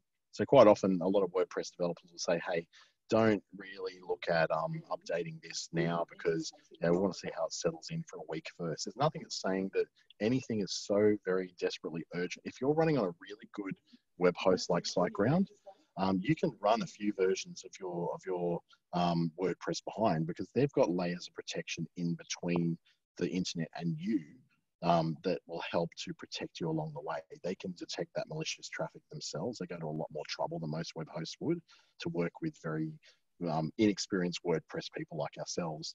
So I would not be too concerned about those not being run instantly. When you're on SiteGround, you've got a layer of protection in there anyway. But when it comes to the one source of truth of what needs to be updated, definitely in the WordPress updates is where you need to go. It's a really good point. Thank you for bringing that up, because that's no worries. And just a quick follow-on question, since we are on SiteGround, and I've only ever had to visit that site initially when I was setting it up. But when would a user or an administrator of a site have to go to cPanel on SiteGround to facilitate anything for their site that they're doing? So that would really be only around updating things like if you need to make security changes to an htaccess file in the file manager of cPanel. If you needed to install a second website, maybe on a subdomain or a subdirectory on your website. So you've got add new email addresses or new anything. email domain, yeah, all that kind of thing. And if you have some sort of weird and wonderful error coming up that's stopping people viewing your site, you may want to go into things like the error log within your cPanel to see what that error is saying. So for someone like me, I'd read that and go, oh yes, I understand what that PHP error means. I know how to go and fix that. To most people, it's just a bunch of code they'll never understand. So there's kind of think of it as you should only ever pop in there for things that are outside your website, like email. Anything else, if you don't know really what you're looking at, just ask SiteGround support. They'll talk you through it. Okay. And then one last question on plugins, your backups. I'm using Updraft. Okay, great. Okay, so that's something you run your backups. I haven't run it since I installed it, but I noticed on the cPanel, I can do backups there as well. Now, is that just backup like my cPanel, or does that back up all the sites I have? It backs up everything. So every night, at around about midnight or just after it, SiteGround runs backups of everything in your account. So you actually don't need a backup solution within your website if your web host already runs nightly backups. Okay. Cool. What you might want to use something like Updraft for is, for instance, if you're running multiple updates during the day and you're installing a lot of different things during the day, and you don't necessarily want to go back to last night's backup because you've done 4 hours of work that you don't want to lose if you make a mistake. So you want to go to something that I go to the backup that was taken 45 minutes ago, so I don't lose my whole day's work. Okay. So yeah, when it comes to those backup solutions, they're really good if you're someone who's frequently and often working on a site, and you might make 4 hours of work, and if you make one big mistake, you're going to lose all that when you have to go back to last night's backup. Well, that's a point that I'm in right now with the building, and my first time to building. So like adding products, and there's hundreds and hundreds of products, and variable products, and the attributes and the variations and all that stuff, and then all of a sudden something. I would be running backups on your site in that stage every half an hour, just to make sure that you've got something you can get back to really, really easily. That's something I can do via my Updraft. Do that via Updraft. Okay, yep, cool. Absolutely. That's great. Cool. I had a question come through from Kelly saying, should we ask our web developer first if they've been customizing anything in the site, so make sure that the plugins are compatible with the updates that are going to happen on the site? Yes, absolutely. If they just buy a lot of these plugins off the shelf, that's fine. If you're running a child theme, if you know what that is, they've made changes to your theme through a child theme, you'll be safe with any updates. And that's what good website developers on WordPress will do. Any of the visual changes they make into your theme, they do it in what's called child theme. So then when you update the security settings for the main theme, it's not going to affect those changes they've already made. It's going to keep everything nice and intact. It's not going to wipe them out. It's a big problem with updating themes and layouts and templates, is that when you run an update and people have done all sorts of changes to the core of that theme or template, it will wipe out everything you've done, and you have to start again and do it all over again. If they use a child theme, those changes are sitting over here in a bucket, so you can update all the core files without it affecting what your site looks like. So yeah, definitely just give them a quick ask and say, hey, was there any custom development you need to do in the plugin or within this that would be affected if I ran an update on that plugin? And they'll say, oh yeah, actually, yeah, you really, maybe we should not do that for now. And then you just have a chat to them then about whether that's something they need to do, whether that's something they need to then make a change that that will cause you to be able to run updates, because it's really, I think it's really important to not leave plugins unupdated for very long periods of time. You don't want any reason for the most hacked website system on the planet, because the biggest it's the biggest website system on the planet, to have your website affected in any way. Any more questions before we wrap up? Just running a little bit over. Any hands up at all? No worries, Kelly. You're welcome for that one. Thank you so much for joining us. If there's anything that come up, I'll be sending out my my email update a little bit later this afternoon. It'll have the recording link to you, and you'll also then be able to see anything you need. You'll see my email address, so you can get back to me and ask any questions when it comes to anything you need to ask about, oh, I don't know, anything that we covered or didn't cover today. I'm happy to answer as many questions as possible. Darren asked a question too. Sorry, I did miss it. I'm using the Total theme by Envato, which is a page builder, drag and drop builder that's been through, so that's through Theme Forest on Envato. Do you know if lazy loading should be enabled on Jetpack? I would say let's enable it, test it. If you find that your site suddenly does weird things with loading of images, turn it back off again. So you can give it a test, and then you can go back into those settings within the Jetpack plugin, and you can then turn it back off again, and it'll be all fine. So yeah, that will be fine. Usually lazy loading is not really necessarily impacted by a theme as heavily as it's impacted by the way you're using that theme. So if you have a lot of images that sit within tabs, that you tap on a tab and it opens up fresh images, you're going to have multiple images within those sections, or you've got a page that's got lots and lots of little thumbnails, you might strike a few problems, but give it a test. You can always turn it back off again, refresh, and you'll have a lazy loading free experience again. I also had one more from Bernie asking, which one-stop how-to shop will a new user like yourself go for basic website building with WordPress? WP Beginner. It's called WP Beginner. It's got so many tutorials and so many videos that make life so much easier for you. And you may get them showing you different plugins, the ones I've shown you. That's great too. Try and test it. If you're very early in the stage of building a site, you've got that room and that space to test out what works for you. There's no right and wrong necessarily.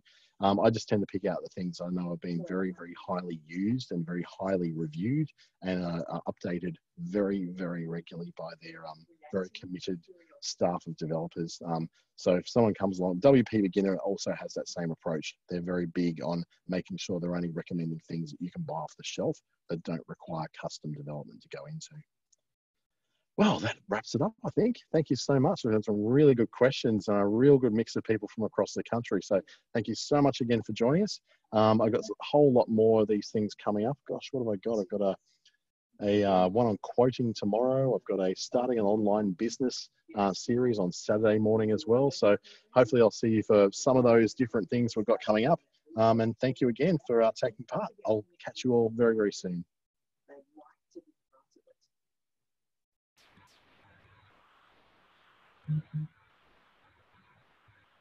Right, not sure I'm getting anybody here actually hearing me. Can somebody please just let me know? Sky, I'll just unmute you. Can you just let me know? No, can't unmute Sky.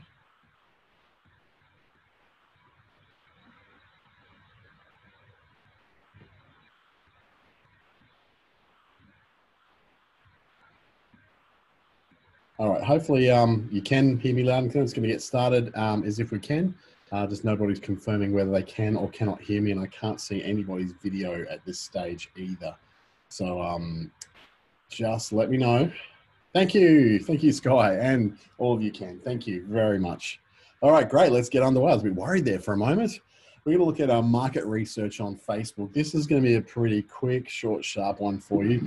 And we've got a whole lot more free webinars coming on the way this month as Business Station, who present the C19 series of Biz Booster webinars, will be opening up the floodgates for everybody across Queensland, WA and Northern Territory to be able to take part in this one. So I'm really very, very proud to be part of that. Now, with market research on Facebook, it all comes down to, first of all, you've got to be on Facebook, but we're all about when you know more about someone, you can more easily build rapport with them. And that's pretty much what social media is all about for business.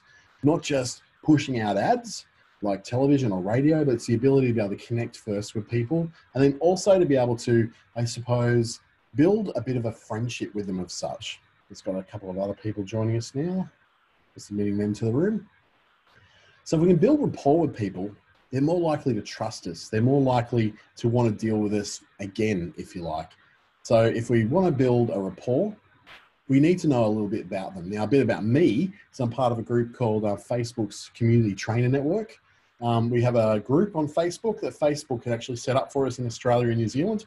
This one particular for Australia, where myself and this team of people, we all get together and we help out businesses in the best way we possibly can. So we're running a whole lot of free webinars in there as well. I've got one on the 15th, again on the 25th, about Facebook ads. So if you're interested in finding out more about Facebook ads, that can be a really good opportunity for you to hear it straight from the Facebook mouth.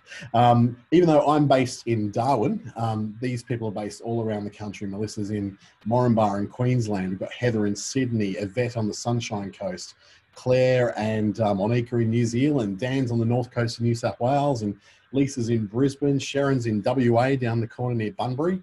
So she's we've got people all over the country who we get sent around the country to help Facebook to show businesses how to get most out of the platform and grow their businesses on Facebook and Instagram as well. Moving on, how can you know what people want, need, and love if you don't have the tools to tell you? And thankfully, Facebook and Instagram does provide some of these tools for you. And some of the obvious ones are in the form of insights from your Facebook page. Now, if you've got a Facebook page and you don't know where they are, you just look to the menu of your Facebook page, either on the left on the new Facebook or on top in the old Facebook, where you'll see a thing called Page Insights or Insights. And that's where you can find out more about the kind of people who are following you. Group insights are very, very similar. You get a very limited amount of them when you've got a small group, but when that group gets up to that 10,000 mark, which there's more of them than you may think, you start to get really detailed insights. And it needs to be that 10,000 or above, simply because groups are very, very complex and have lots of different people from lots of different backgrounds and interest levels. So that it needs a lot of data to be able to make any sort of meaning of it. Your audience insights, though, they're open to absolutely everybody, and they are a free tool that's part of Facebook. And this is what we're going to primarily use for our market research. Although I think we'll probably get time to pop into your page insights as well. And we'll look at a live page to see where people are coming from and how we can learn more about them, what they like, and potentially how to connect better with them in the future. So looking in our insights for business, this is where they're located. They're on Facebook/business/insights. Don't worry about having to write all this stuff down. I'll be sending you through the recording of this webinar, as well as giving you the option to be able to see these slides included in the email as well.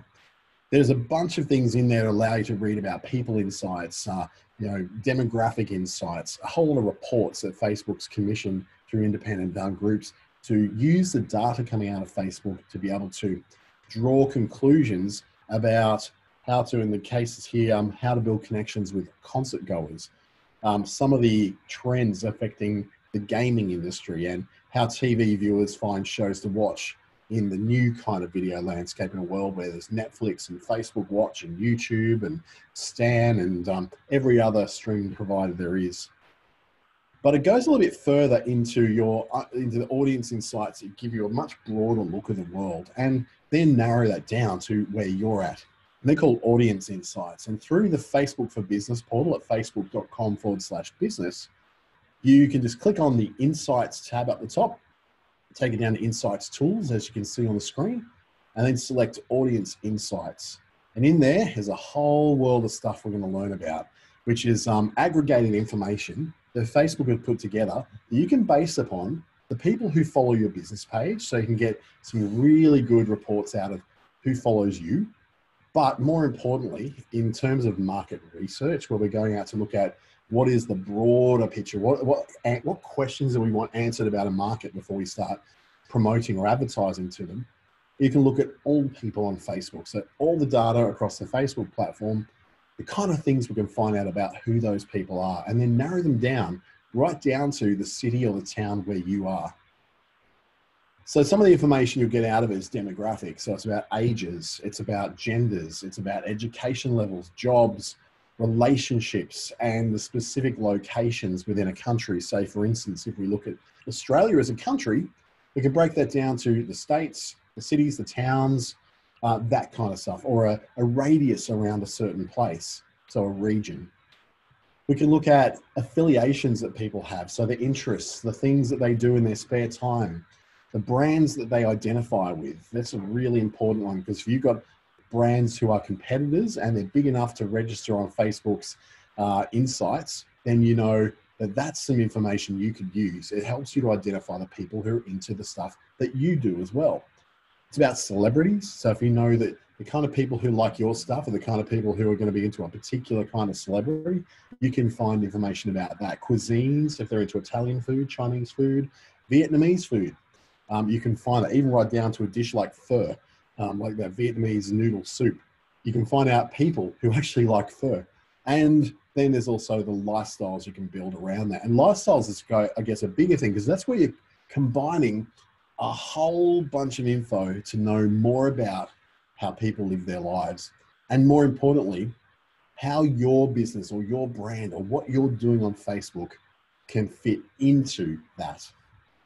So we're going to move forward now and jump straight into the platform as I go live on my desktop. So I've gone into those audience insights that were marked from, I might actually go back a step, because that'll tell us a bit more how about we've got in there.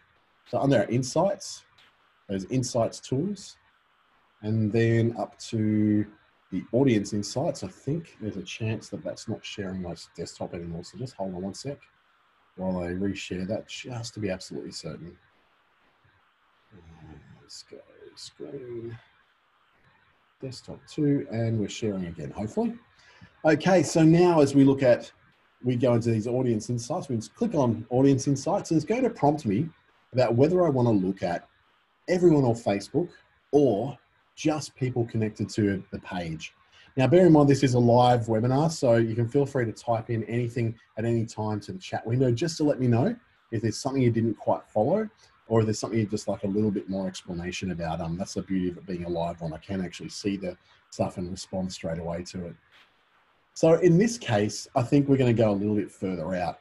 Now, let's pretend that our business that we're setting up, in fact, what I might do, would someone like to do an example of what their business does, and they're willing to say something on their microphone? So I'll just, if you can just pop in, we've got drvie, yep. Okay, I just want to make sure, first of all, that I'm actually pronouncing that right. Is that the right way of pronouncing that? Yes, it is, Dante. Well, thank you so much. I know I've had you on a webinar before, and I wasn't even sure if I was pronouncing your name correctly. And I'm the one with a weird name. So what's the business you're doing? Actually, I've been looking at starting a travel business for a while, and I haven't started it yet, of course. But I was just looking at how I would, if and when I do start it, how I would market it on Facebook. Yeah, sure. So, yeah. So Still early stages. So what was the type of business you're looking at starting again? I think I might have lost you. Yeah, hello. Can you hear me? Oh, yes, you're back again. Yes. Well, I was just specifically looking at tours to Israel and just creating a niche market around those. So tours to Israel? Yeah, no worries. Yes. All right, so that's good. So that's tying into almost like pilgrimages as well. So people who are traveling. Yes, exactly. Spots. Yep, great. Okay, have a look. That's actually a really good one for us to be able to look into, because you've got some very specific things in there, such as there's a place that people are going to go to. It's a tourism-based business. It's also tied into people who would come from specific religious backgrounds. And probably lucky for you that 3 of the biggest religions in the world all have very strong bases in Israel. So it's so you can tie into a lot of different areas or a lot of different affiliations that would have an interest in the tour of Israel. So let's look at everyone on Facebook. It defaults to America because we live in that kind of world. So I'm going to change that over to Australia. We're going to see who in Australia, to begin with, has an affiliation or interest in what we're looking for. I'm getting rid of the US there, so I don't need them. So immediately, as I've changed that country to Australia, it's giving me a little bit of information now about the kind of people that make up the use of Australia on Facebook. So we've got between, depending on the day or the time, it's between 15 million and 20 million people on the Facebook family of apps. This goes across Facebook, Instagram, WhatsApp, Messenger, all of those. You can't see the page. Good, thank you for letting me know that, guys. I'll try and get that changed over. It's just having trouble sharing that particular screen. So desktop 2 again. This one, let's try this one. All right, can you tell me if you can see the audience insights on there now?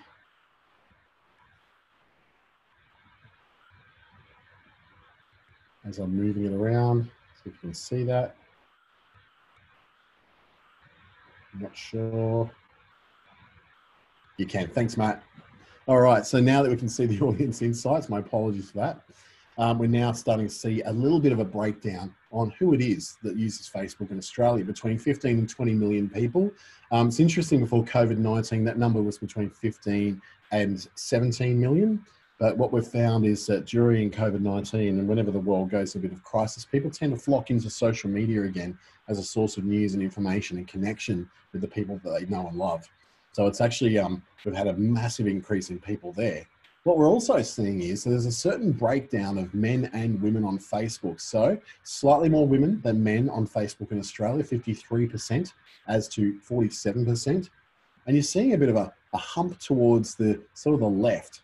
So we've got quite a heavy usage in that 25 to 34 age range. And then the second biggest would be the 35 to 44. Not surprisingly, with the rise of Instagram amongst younger people, we're seeing quite a lot of people still in the 18 to 24 range.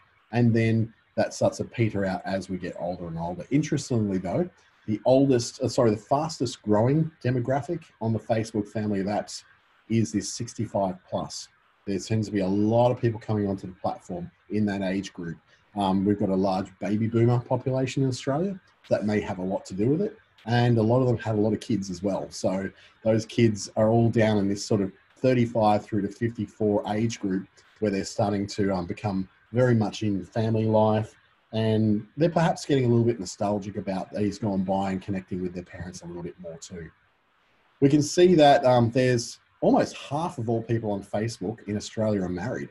That was very, very surprising. The registered amount of people showing the single is actually quite low, but in a relationship as opposed to married and then engaged, a lot lower. So we're seeing a lot of married people on Facebook in Australia. If we look at the level of education that we're seeing a really huge amount of people on Facebook that are university students or university graduates. So that's been a really telling thing, that we're a pretty smart nation. We've got a lot of people who've got a lot of education. High school finishers make up the next one.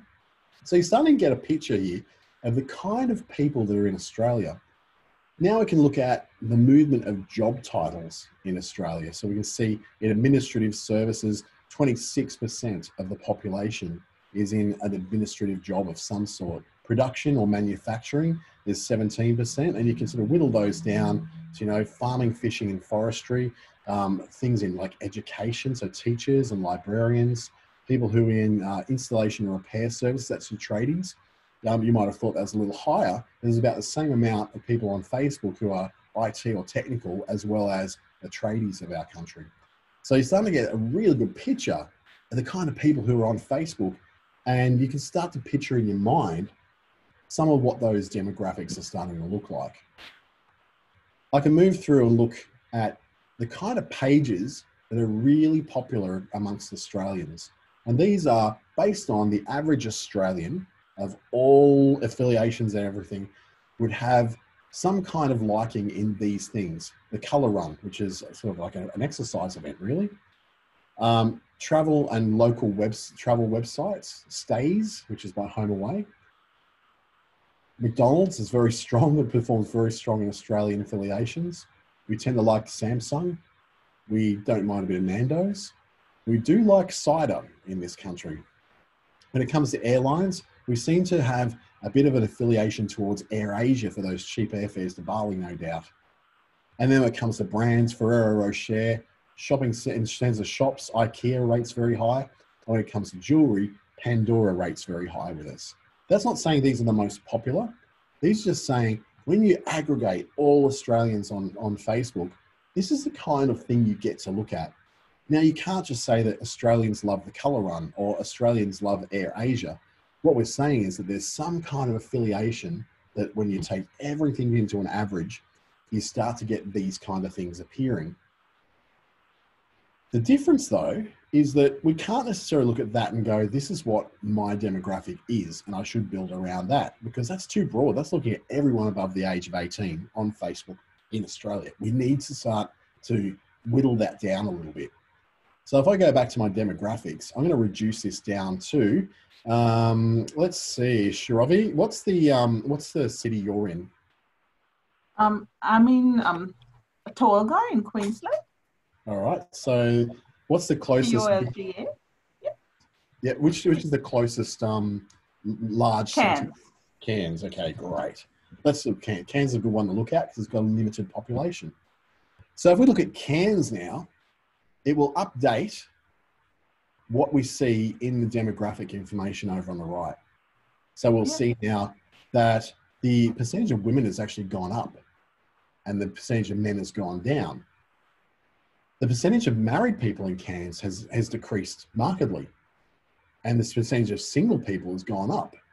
So we can say, well, in Cairns, there's actually not a huge difference between married and single or married and non-married. In fact, there's more people not married than married, which is on an average across Australia on Facebook. Married people are like almost half of the population.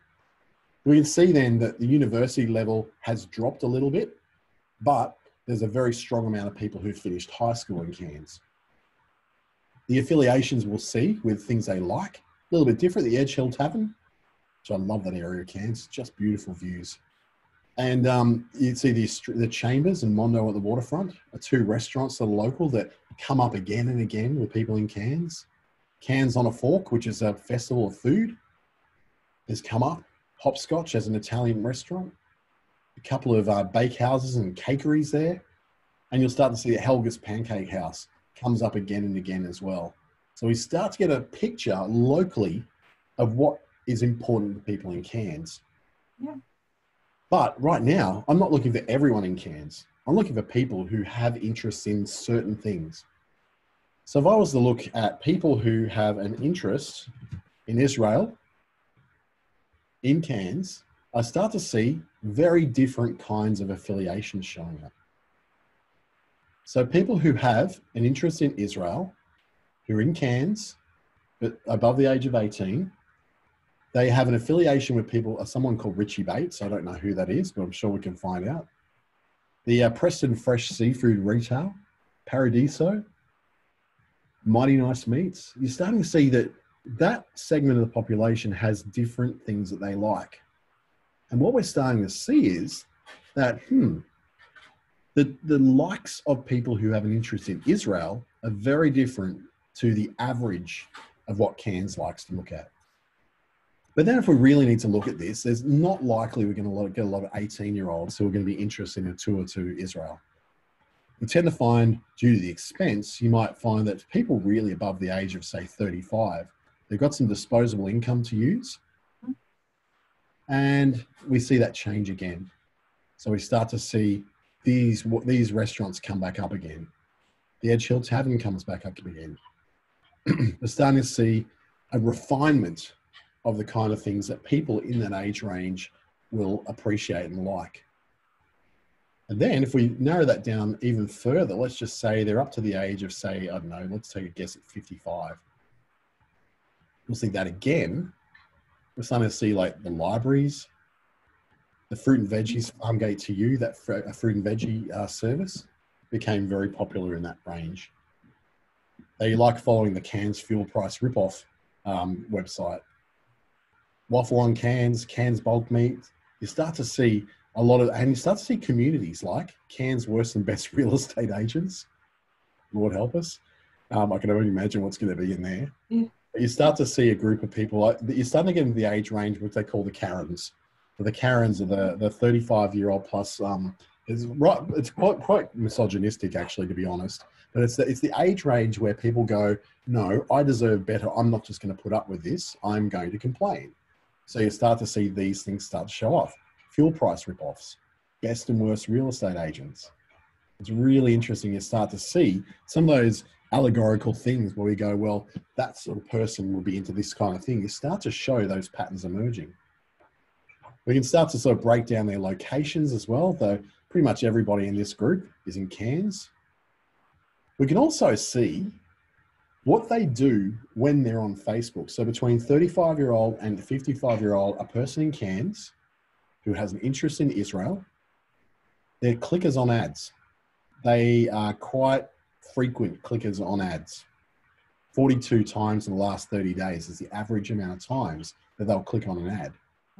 But they also won't as often click liking on a post. And they certainly don't comment as often. So there's something about these people that they do respond really well to ads. Now you might find with younger demographics that may drop slightly. The amount of pages that they will like over a lifetime is about 5. So they're not the kind of people who are going to like a lot of stuff all the time. Remembering now that we're looking at a demographic of people who have an interest in Israel, it's 2,500 to 3,000 people in Cairns. So you're starting to see, wow, this is really interesting that there's that many people in that one city who have this interest, and we can now learn this information about them. So we go back in our demographics, we get a picture again of, okay, where the age group is because we narrowed it down. We start to see that the percentage of them married has increased remarkably. They're a bit older. They're in the marriage age. The amount of them who are single have dropped.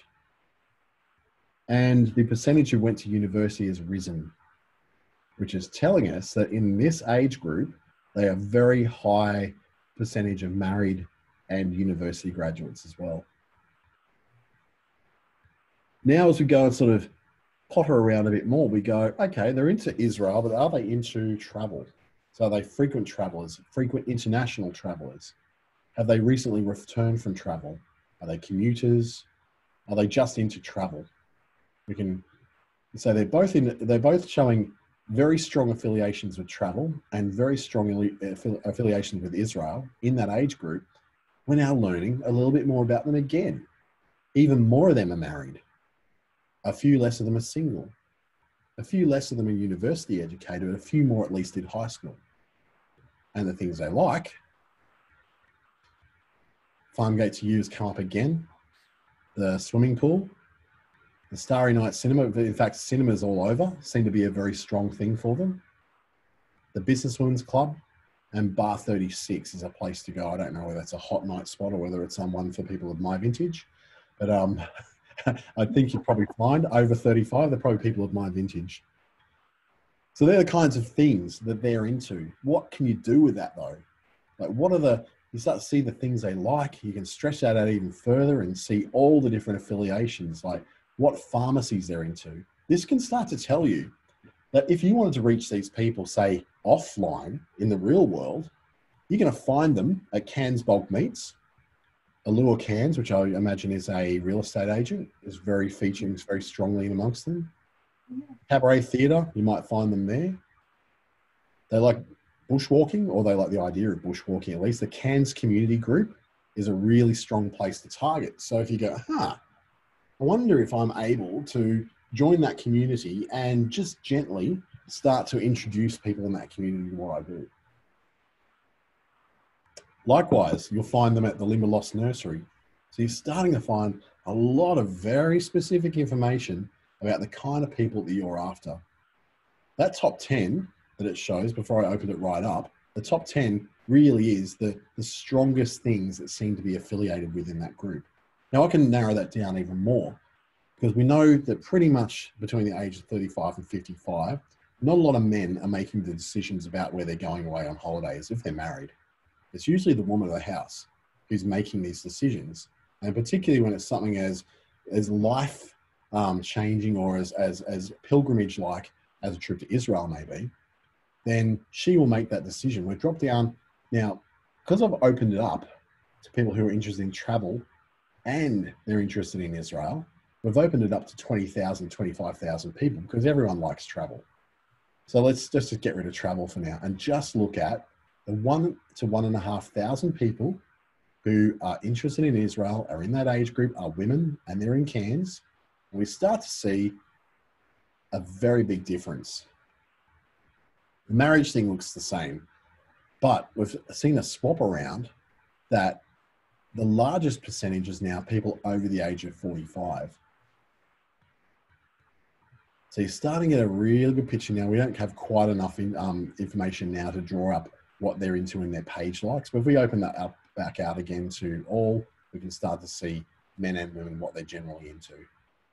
So when that gets too small, it becomes very hard to pull out the information. The broader the population, the more information you can get. I think we had Sky drop down, just letting him back in again.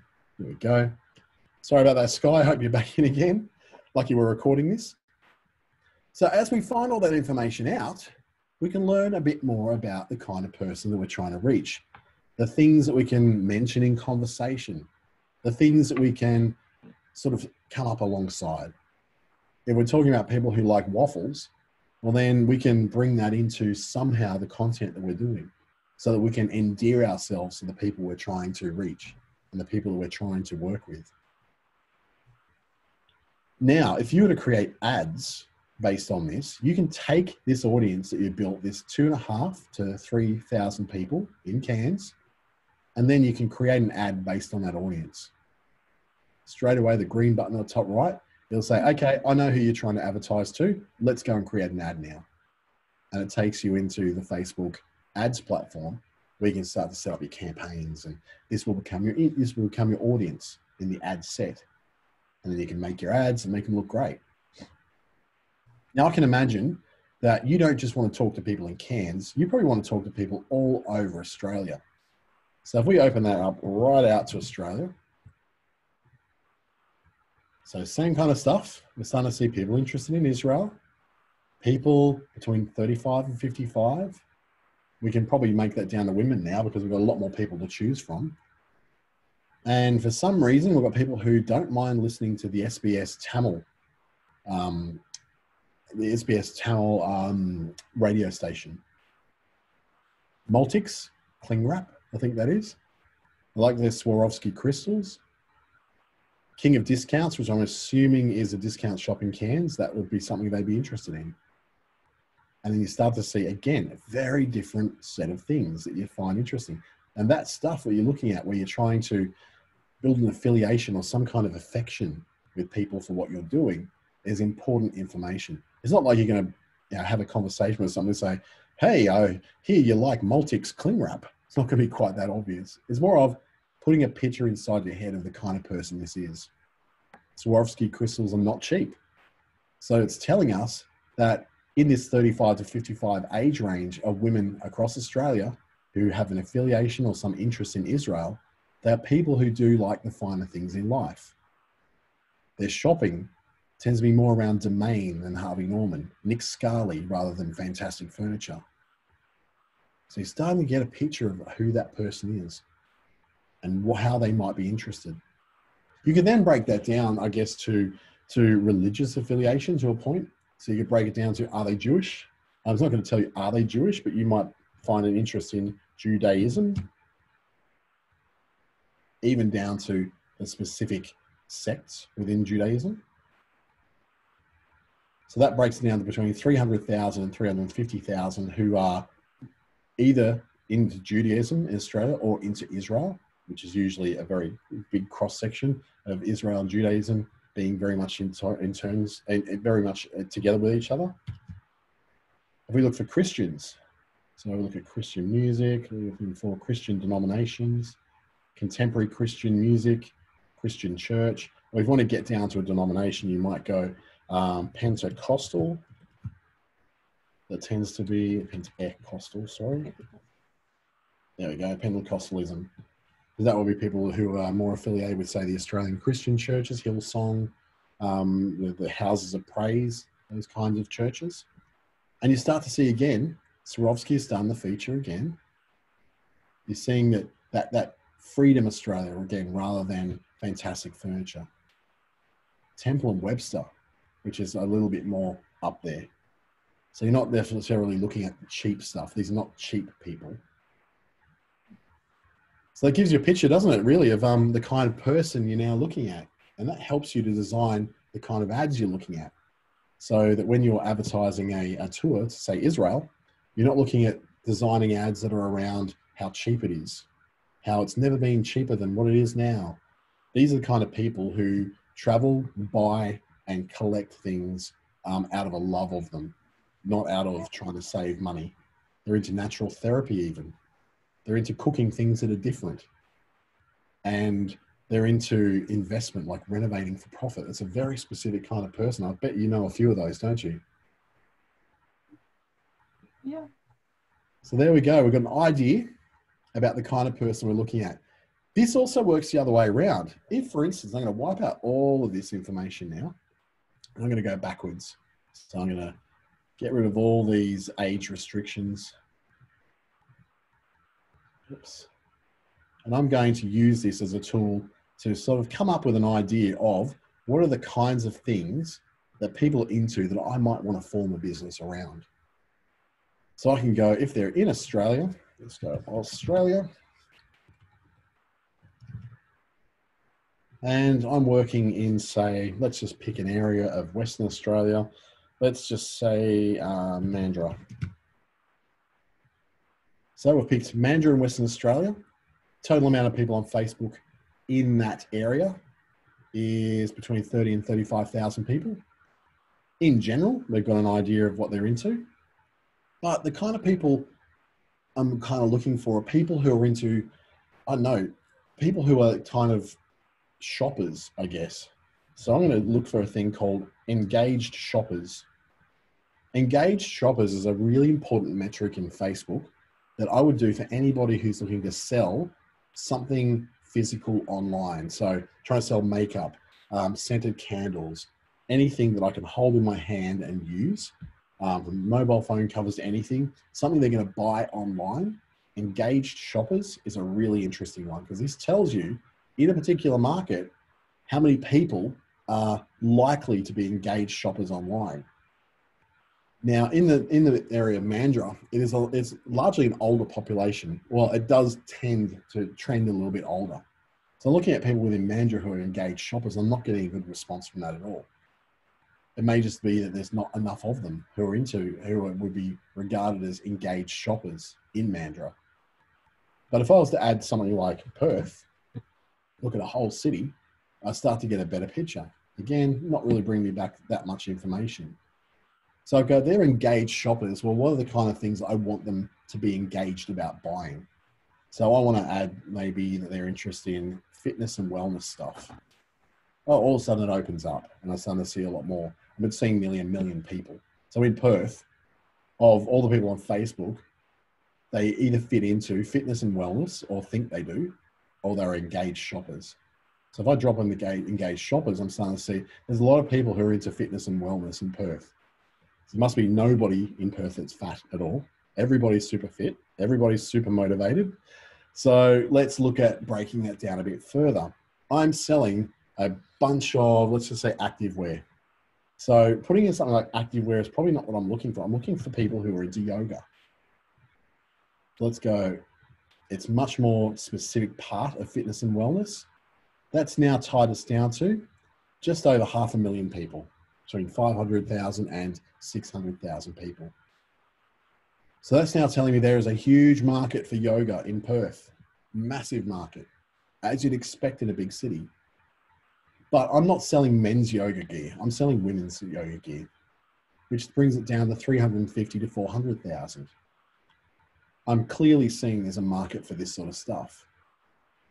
Do I want to then see, okay, are they in a specific age group, people who are going to spend good money on good yoga gear? Well, they're not going to be 18-year-old. They're probably going to be 30 and above.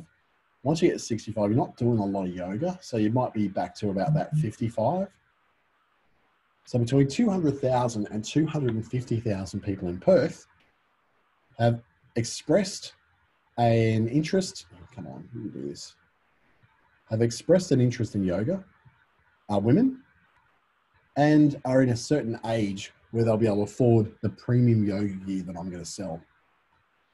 That is telling me clearly there is a market in Perth for what it is I'm trying to do. Then I'll go, well, if I know the kinds of things they're into, just the fact that the Perth Mums Group has shown up as such a heavy affiliation, I can say, well, absolutely, I'm going to target this to mums. Which then makes me think, well, in their interests, I'm going to look at, are they married? Yep. Are they maybe engaged in a relationship? So we're starting to see that it's still a lot of mums in there. Mums feature very strong, as does fresh food delivered. Green Goodness as a health and wellness site. You're starting to see a pattern. Good food, fresh food, mums, interested in their kids and what the kids are doing. Markets, they like markets. Things like getting out and picking your own strawberries, naked apples. You're seeing a lot of this stuff, which is to do with craft brewing, craft cider, a craft cider place. Stay home fresh.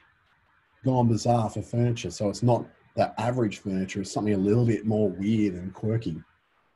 And definitely into things like physio and Pilates. So you're getting a really, really good picture now of who these people are. So I know that if I'm going to be advertising my yoga gear to women in Perth between 30 and 55, I'm aiming at mums who are not just into yoga, but consider themselves very into everything fresh and natural. Things that are not, you know, necessarily a Westfield shopping town, but more of a local shopping experience. They're into probably organic food as well. Things are a little bit more quirky in life. They think that they are not the average mainstream person. They're perhaps a little bit left of center. So that I would need to appeal to that in the kind of ads that I'm doing. So let's just say if I bring up Canva, for instance, let's just bring up our Canva. I'm going to do an ad or a post that's going to appeal to these people. Knowing that they're mums, I can look at things like, if you've never seen Canva before, this is an amazing tool, and I'm surprised that you're not already using it. It makes all your, everything to do with making graphics much easier. I can then look for, okay, so core athletica. That could be something which could appeal to the people I'm looking at. I'm going to call it my yoga. And it could be new arrivals. And then I can go to the photos and look for a yoga pose. So let's just get something that looks achievable, not too out there, because remember, these are mums, so they may have had a baby or two. They're not necessarily in a position where they're going to do every full-on yoga position. So I'm going to stretch that out across there. Take it back a bit. So I've now created an ad that I could use. Based upon the information I had, they're going to be mums, so it told me that don't select someone who's too out there with the yoga. Select someone who's just doing a fairly basic yoga pose. And if we found out too that in these things that they're also into fresh food, it wouldn't hurt me to drop in maybe a few little bits and pieces of, I don't know, fresh food. So look for food in my little stickers here. I wouldn't drop in a burger because she's clearly not into that. But I might drop in something that looks healthy. So they look a bit too cartoonish, so maybe not those. Look for health food. So I'm starting to match up what I'm learning about from those insights with what I believe this particular person will be into. So fresh fruit and veggies is probably high on their agenda. So I can start to look at maybe going, okay, putting a few different things in there. I'm not really a graphic designer, so this is going to be kind of a bit weird for me. Let me take that out, replace those. And something really, really fresh. Some blueberries.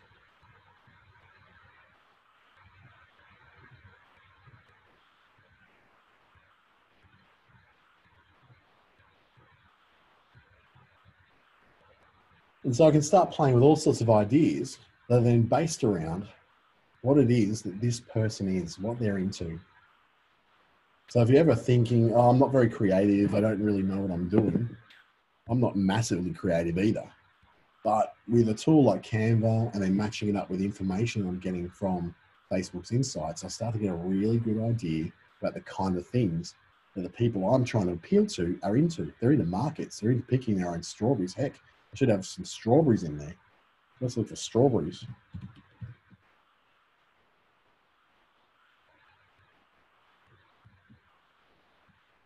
That could be my new background image.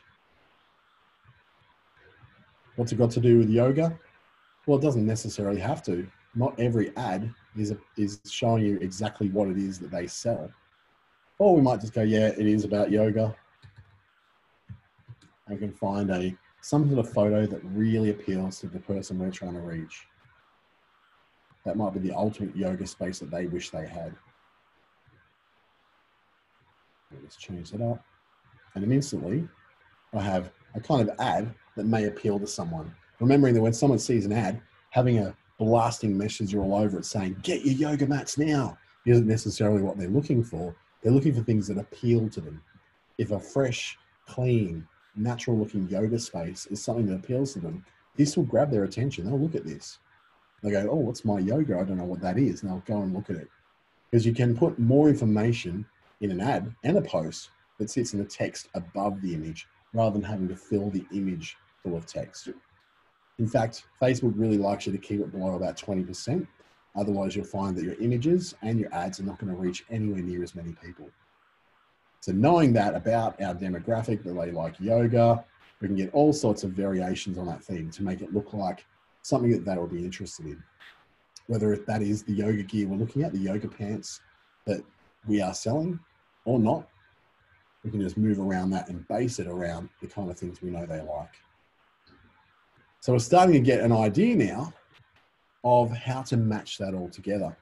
I might open it up if someone else would like a sort of a walkthrough of the kind of business they're looking to set up or are doing right now, to get an idea of what you would like to do. What is it? So someone just reach out on the chat box and let me know if you'd like me to sort of show you through an example that matches the kind of business you're doing, and we'll do the same thing again. So you just get that idea of where it all is and how to piece it together, and how you then just go, okay, jumping from what it is I really want my business to do, the kind of information I'd like to know about the people I'm trying to reach, and then maybe how you'd implement that on putting together some kind of graphic. Any volunteers? I can just make one up if you like.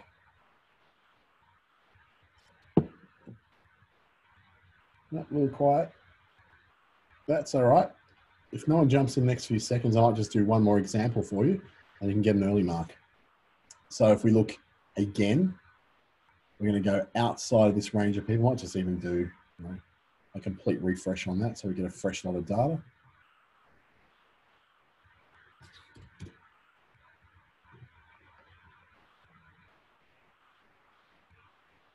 So we're going to go everyone on Facebook again. Tie it down to Australia. This time we might go to, not the United States, we want Australia. We might tie this down a bit further and go to somewhere like, let's go Gold Coast. So in the Gold Coast, mostly women, minority of men. The things that generally people on the Gold Coast are into. Reading cinemas, event cinemas. They like to shop at Westfield Coomera because it's the newest shopping centre on the Gold Coast. They're very closely affiliated with their pets and the Gold Coast community page, which I used to be part of when I lived there. The mayor is very well followed. The community pages, you're starting to see them on the Gold Coast, their community pages like Lost and Found, Gold Coast Community, Coomera community page. They're really into their community pages. Crime Watch, Gold Coast Memes, which is quite hilarious. And then the things they're into, they're very strong radio area. So listening to Hit 90.9 or the old CFM, looking at the TV show, The Weekend Edition, which I think is on Channel 7, if I'm not wrong. That they are all things that have a very strong affiliation with people on the Gold Coast. But if I want to know what men on the Gold Coast are into, it's a whole different world. Fishing, Doug Burt's tackle world, the police, speed camera and traffic locations, pizza, Clive Palmer, apparently, Culture Kings for clothes, that's definitely in the younger side of the demographic, Old Gold Coast, which would be people who are more into the old times of the Gold Coast, old historical photos and videos, and Reading cinemas because they're the cheap ones. So you start to see a very big difference in what men of the Gold Coast like and what the average person of any gender on the Gold Coast looks for. If we look at interests such as surfing, because we want to sell some surfing accessories, we get a picture of that. Again, they're still fishing. Again, they still like pizza. There's 80 to 90,000 people who have some affiliation with what surfing is, whether they're fans or actual surfers. They tend towards younger, but they also tend towards quite married, but not overwhelmingly. The grey in the background is telling us what the average is, but our selective audience, so the average of married people on the Gold Coast is 47.5%. Men within this demographic, only 39%. So we're starting to see how they differ to the general population. They heavily work in manufacturing, construction, and then there's a heaps in arts, entertainment, sport, and media, which is a pretty wide one. So they could be working in sport by being a lifesaver. They could be working in entertainment by being a DJ. In the arts and media, they could be someone who sells radio advertising. It could be any of those things. IT, a little bit lower. Transport, a little bit lower. You're starting to see protective services, say, as your police, police, fire and emergency services.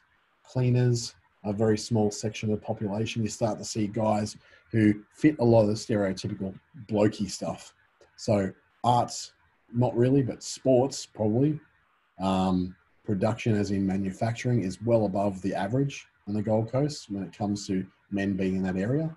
But where they really do go way above the average is that 9% of people on Facebook identify as being in construction and excavation and extraction. 18% of men on the Gold Coast in our demographic identify as being in that audience. So in all those areas, Gold Coast men are way ahead of the curve. We can see what they like. The wakeboard park. Again, they like those traffic locations and speed cameras. Power Sports, the Top Golf Centre just near Movie World. And the kind of resorts and the things that they like to do. Interesting, we see Obsession's digital marketing coming in. So there's a burgeoning digital economy on the Gold Coast too. So you start to see lots of patterns, tons and tons of patterns that tell me that whilst I'm going to go for guys 18 and above, if I change that to guys who are over 30 and under 55, I start to get a different picture again. So it makes me think that if I'm going to market my surfing accessories to these guys, I've got to consider they probably also into fishing, wakeboarding. They like sports gear from Sporty's Warehouse. They don't mind a little bit of craft beer.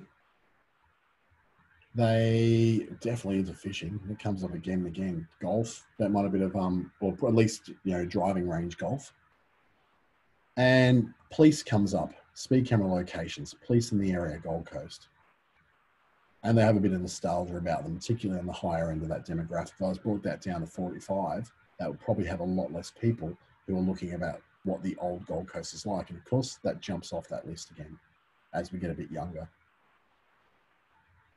So really start to see where they are, what they're doing, what parts of the Gold Coast, because it's a very long area, you can see. So if they're just Gold Coast, but we can start to see people who were in specific areas of the Gold Coast and that are identified. And then we can see what their activities on Facebook are like. Still pretty heavy clickers on ads. They like the click on posts. They don't like to comment very much. They're not huge likers of pages. They don't share very much. We can see though, that 61% of them are on mobile phones, which is not surprising. If they're surfers, they're not going to be in front of a desktop machine very often. In fact, it's very, very few of them use a desktop only to access Facebook. They're mostly on a mobile phone. We can see that they're heavy iPhone and iPod users. That's really interesting. Between 30 and 45, most of them are using an iPhone, not an Android phone. If I was to stretch that out to a bit older and look at the average right across the Gold Coast for men, then the Android thing creeps up slightly, but still, iPhone is really dominant for accessing things on there. So if you were selling, for instance, phone covers or phone accessories, you'd have to go, wow, there's a really big market for people who are using iPhones. If we were to take out to men and women, it's actually even more so. The iPhone usage jumps up again and again. So you can see that there's so much information you can get out of this. And we haven't really looked that heavily into these interests and added them on.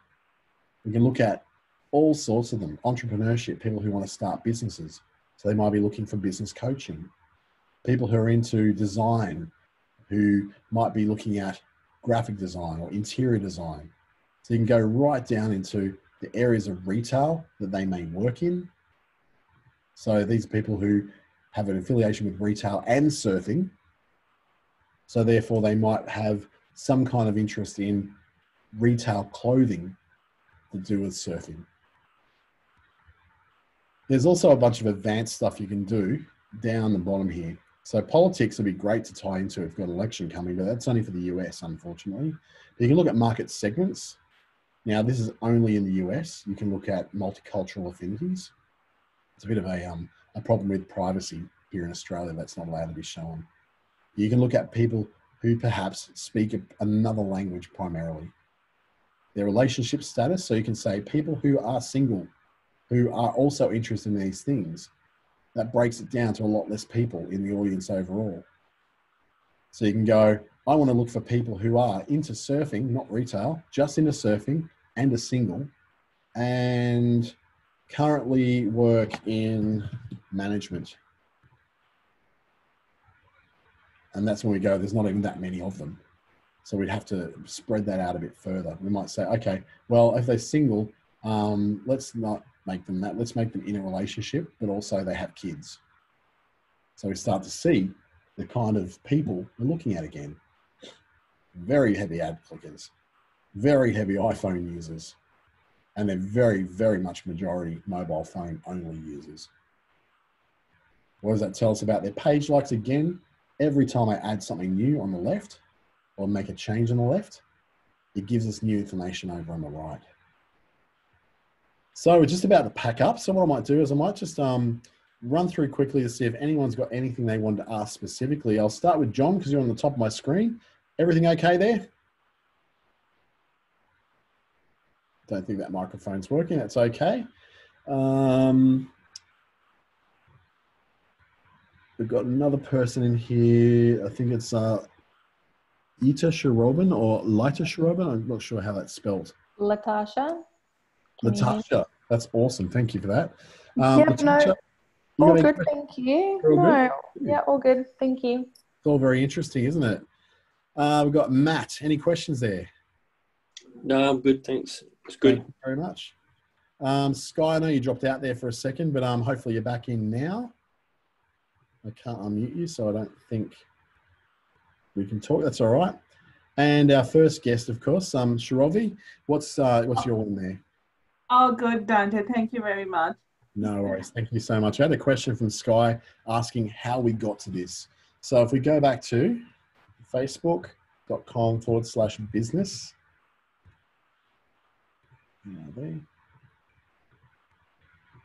Sorry, business. It gets us this page. Then we go insights, down the bottom to insights tools, and then into audience insights. There's a ton of other insights you can see there. They've already worked out and commissioned reports alongside of the insights to get more information. So if you want to know more about habits around Christmas, different kinds of insights for different industries, hot topics that people are talking about at the moment, or any of the insights tools you can see in there. But the one we were working in was that audience insight. So again, facebook.com/business, insights tools, and then audience insights. That's how you'll find it. Sky's also asked, it's asking you to sign up for it. Okay, so you may, if you're not logged into Facebook already, or you don't have a business page, that might be why it's doing it for you. But you do need to have a business page to begin with. You have a business page and you're logged into Facebook. It may also be because you need to have a business account, although I should be able to.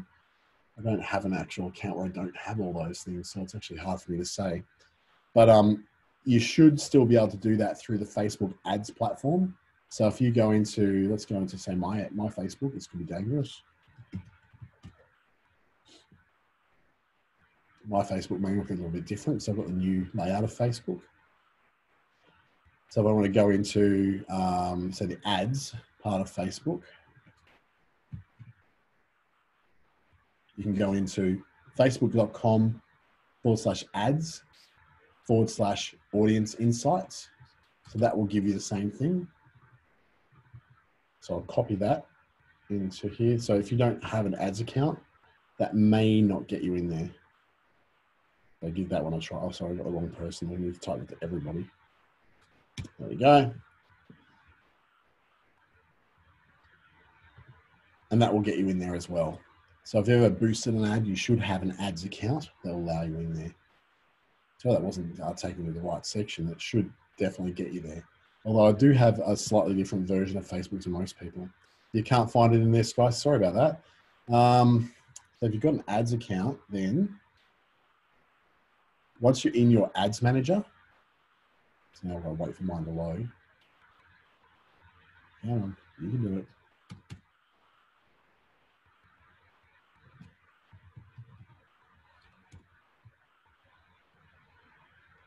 So even if you go to Facebook, see, that's still taking me to the same place. So it should actually take you there. I don't know why it's not letting you sign in. That really should be letting you sign in. That might be something we need to look at separately.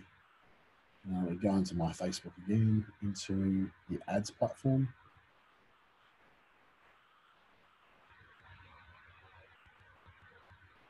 I might need to also do ads manager.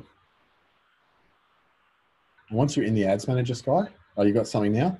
If you go in the ads manager, you can actually look for it up here through your little dot menus, and you can go to something like audiences. Or you can scroll down here until you see audience insights, or just type in audience insights.